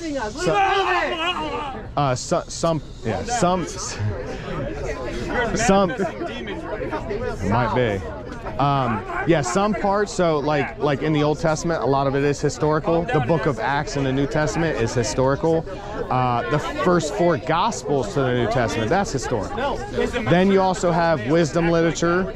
You also have didactic literature. I don't want to say literature, scripture, I'm sorry. I'm so used to speaking about manuscripts and literature. You have you got some scripture that's didactic, meaning teaching for doctrine. So yeah, there is historical scripture. I mean, some of it has been proven to be true, whereas other parts, I don't know the exact number, but they say you'd have to tell me a specific. The Earth is like younger than. Yeah, I believe that. I used to believe in the idea of like maybe an old Earth. I'm going to challenge your thinking. Think about it. You've been, just like I was, you've been beat in the head since you were young. Dinosaurs were 65 million years ago. You've been hearing it since you were a little kid because you were probably like most boys reading. And it was amazing. But I'm going to challenge your thinking. Number one, the Bible talks about dinosaurs with humans. Why are these men writing about a behemoth and Leviathan, which has a tail like a cedar? I could show it to you in Job, I believe it's chapter 40. What is he describing? A massive animal where the power is in his hips, and he has a tail like a cedar. Massive. Okay, right. In the King James, it translates some of these Hebrew words as dragons. Now that might sound crazy to you, but dinosaur is a new word since probably right. And if you look outside the Bible, I'm not even, put the Bible aside for a minute. If you look through civilizations, even recent ones that atheists would say are recent, a few thousand years ago, why, before a dinosaur was ever discovered, a dinosaur bone, why are all these civilizations drawing pictures of people fighting what looks exactly like a dinosaur? Where did they get this idea from? And why is it all over the world? I mean, it's in caves, it's on pottery. Where is that coming from? What you're telling me the whole world, different tribes across different areas of the planet are all believing in this idea of people fighting these, they call them dragons, but what looks like dinosaurs? Where are they getting this idea from? And I know that sounds crazy, but I'm telling you, check me out. Look at it yourself. It's all over the place. But you know how you can find like fossils of animals that have markings that are clearly humans hunting them or fighting them? Why has that never been found for a brachiosaur? Yeah, I don't know that. I'm ignorant on that subject. Like, I don't know. I couldn't say you're wrong. I couldn't say you're right. I don't know. But I mean, think of like if I went and I stabbed him. No, I would not do that. But if I stabbed him, like, it's going to go through the flesh, and I mean, I might break his bone, but we don't know how it was broken, so I can't really engage with that. I don't know. I do know this real quick. I wanted to say this. It is true, you can find this on the internet, that a T-Rex bone was discovered with soft tissue and the platelets and all that. Now, how in the world is that possible? They didn't even have an answer for this. It wasn't frozen though, but it wasn't frozen. So how could that be possible from 65 million years ago? It's like the same way like mosquitoes or stuff like that can be preserved in amber. But it wasn't preserved in amber. Well, I know it challenges your thing. I don't. I think they. Yeah, you'll have to look at it. He may be able to address it more. Usually with an atheist, I'll deal philosophically. So if you claim to be an atheist, I love science, by the way. I'm not a science denier. But we need to establish our terms. Science is whatever you can test, observe, and reproduce. Anything outside of that is not science. It's an idea or a theory, okay? Now, if it's true that there's no God, all right, and we evolved from goo to zoo to you, which is essentially what an atheist believes. Well, you got a lot of problems. Number one, you'd have to believe in abiogenesis, which means that life comes from non-life.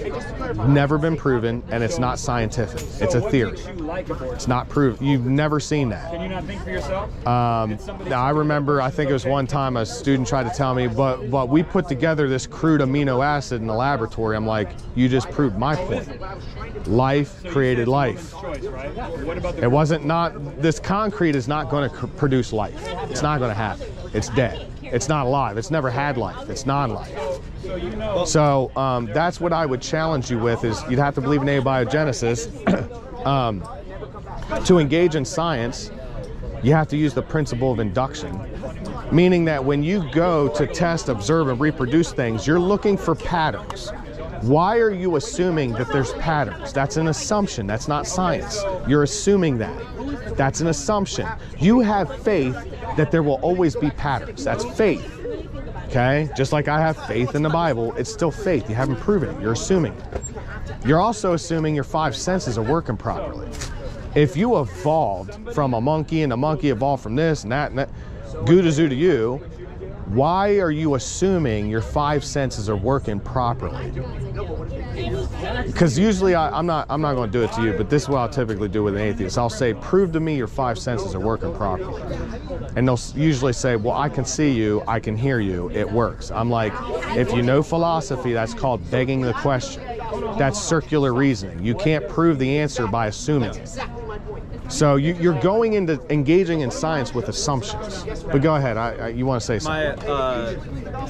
I don't necessarily know for sure for myself if I believe it or not, but like in a cell of any living being, you can figure out what chemicals make up each little atom in there. And if you were to somehow put them together in that exact arrangement, it would be life. And if the universe is however many billions years old, it's possible that at some point, maybe it happened earlier, maybe it happened later, that those chemicals just happened to be together, rocks smashed together, the right stuff was there at the right time, and that's where it all began. And then it became replicated. Right. Yeah, I mean, I've heard that argument, but that's basically what they believe typically, is that basically like it rained for millions of years and the chemicals released, put themselves, but that's not provable. That's your faith. If you have faith in that, it's still faith. It's not science. As long as we agree that's not science, it's a theory. That's all I'm saying. It's not scientific. Theory based on scientific, like. But you have to test it. You have to observe it. You have to reproduce it. It's never happened. I guarantee you, if you take this concrete right now, I'll give you everything I've got. If you take that, you ain't going to get life that sustains itself. It's not going to happen. I don't care how long you rain on that ledge there. It's not going to happen. That's non-life. You only get life from life. So it just makes sense. Yeah, it kind of gets back to the Jesus thing. Even if you don't know about Jesus, you can look around. Like, I see this library in front of me. I know for a fact that did not come together by itself. And it's not because I know all these people around. It's just common sense. There's no way. Right. Well, there's no way that any of that put itself together. Likewise, I can look around at the stars, the clouds, the sky, and it's like there's no way that there was nothing, and then poof, no intelligent creator behind it. It's impossible. It's not science. It's faith. If you want to have that faith, okay, but it's still faith. It's not science. I don't know everything, obviously. Yeah, I don't either, dude. I don't. like, I know one of my thoughts is that there was a deity of some sort, put everything in motion, left it be. There's no heaven, no hell, you die, you die. That would be, right. So maybe then, now you sound more like a deist. So a deist believes that, okay, there's an intelligent creator behind all this. I think Einstein may have believed that, like he was a deist. Yeah, he didn't believe in Jesus from what I know, but he was more, I think it was more. I know he wasn't a Christian. Right. I believe he was more a deist. So he looked around, very intelligent guy, but he didn't turn to Jesus as far as we know. But the fact is that he was like, look, there's an intelligent creator. But he just believed that, I think he may have believed that idea that, okay, something like an intelligent creator put this together and then he just leaves it alone. But then I would deal with you logically. You have, if there's an intelligent creator that created all this along with us, he made you in his image, okay? Like, I mean, because he's creative. Now, you have the law of cause and effect. This is a law, okay? The law of cause and effect. The cause is always greater to, or at least equal to, the effect. So, once again, if God is any God, whatever God you want to say, this intelligent creator, if he is the cause, and we are the effect, then he must be at least greater than or equal to us in how we are. So for example, if I took you on a desert island and you'd never see anybody ever again the rest of your life, you'd be absolutely miserable. Okay? To have the belief that God made everything and then he just steps back would break that law of cause and effect, because he's the cause. So if we love, he loves. If we have hatred, now we do it wrongly, he also has a hatred, but it's a holy hatred. If we get jealous, he has jealousy. He wants to have fellowship with people. That he created us like him. He could have just like, maybe we're just one of his experiments. There's 80 million universes, and we're just a different ant that he put together. Right, fair point. But once again, it's the idea of the cause and effect. If he's the cause, we're the effect. You know? Yeah, right. I mean, you could sit there and believe, well, you know, it's like ants, you know, he just creates us and so what? But it seems to violate that law of cause and effect, because if he's the cause, why would he create mankind just to be like, I don't care? Like, he could have just made us. Yeah, but then he's still not really deist then. He's got some kind of involvement. He's sitting back watching, right? But fair points. I'll kid, yeah, fair points. But think about the fact that he gave you free will. If he wanted to just use you for entertainment, he'd make you a certain way. He'd make you do what he wants you to do, make that person do what he wants to do, and maybe put you guys together to fight it out or kill each other. But he gives you free will, and here's why. He gives you free will because he wants you to choose to love him, to follow him.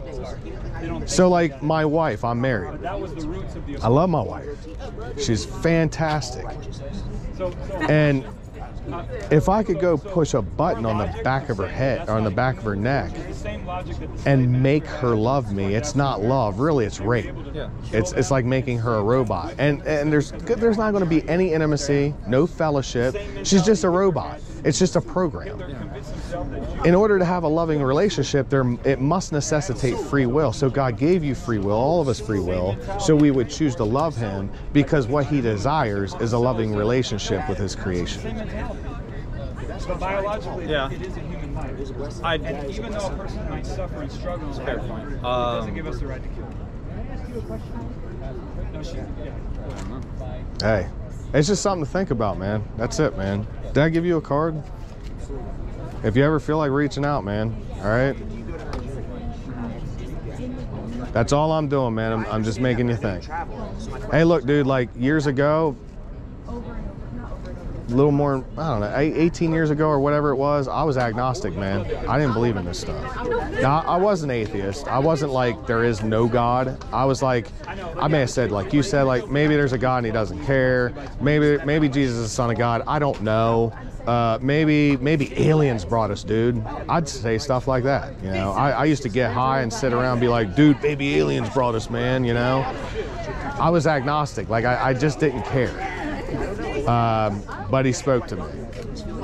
And he'll speak to anybody that's willing with a broken heart to pick up his word and just seek him and really be open to, are you really the Son of God? Now, if you're like, well, yeah, he's probably not, you're just being doubtful. But I also think that humans created the concept of God for things they couldn't understand, like how natives had the god of water, the god of air, right, all kinds, blah, blah, blah, right? Because they couldn't explain it because they didn't have science to say why hydrogen and oxygen go together and make water. They didn't know. Right, they didn't know some things so we do. We don't know where we came from. We came up with the idea of God to try to explain it to ourselves. You could think that. However, there's some problems there, like the Mayan civilization, like down in Mexico and stuff. I believe it's that tribe that we've been actually finding out they were way more advanced than what we thought. Yeah. Like the pyramids in Egypt. You know, we can't even put that together today. Wait a minute, I thought we're so smart. How did this happen? I mean, I don't know if you know this, but we literally cannot put it together exactly like they did. How is that possible? I don't know. I'm just, it's something to think about. So, no, I'm not saying they, like, I think it was the Greek philosophers that started coming up with this idea of atoms. You know what I mean? If I'm correct, I might be wrong about that. But I believe it was the Greek philosophers that came up. Slow growth of the idea. Yeah, it developed over time. Get smaller to a point where there is no more smaller thing. Yeah, they came up with this idea, and it was, but it was amazing that they were pretty accurate. They didn't have microscopes like we do now. But just think about the things we talked about, man. You know, that's all I'm here to do. Just give people the truth, and you do with it what you want, man. You know. Any other questions or? I'm hungry. Yeah, so am I, dude. Hey, thanks for talking to me, man. For what is your life? It is even a vapor that appeareth for a little time, and then it vanishes away. What is this life that you live, and all of these things that you live for? What do they matter in light of eternity? The unending emptiness in you, and oh, how you run from all that's true.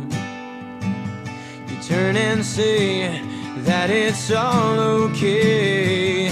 Remember those nights all by yourself. You thought about heaven, death, and hell, and then you chase away all reality.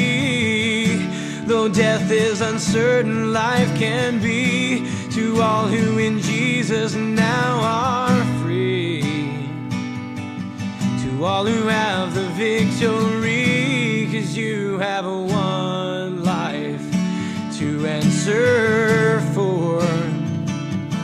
Will it be your one desire to be faithful to the Lord? You have one life to give. Will you serve a sinful heart or cry out to Jesus?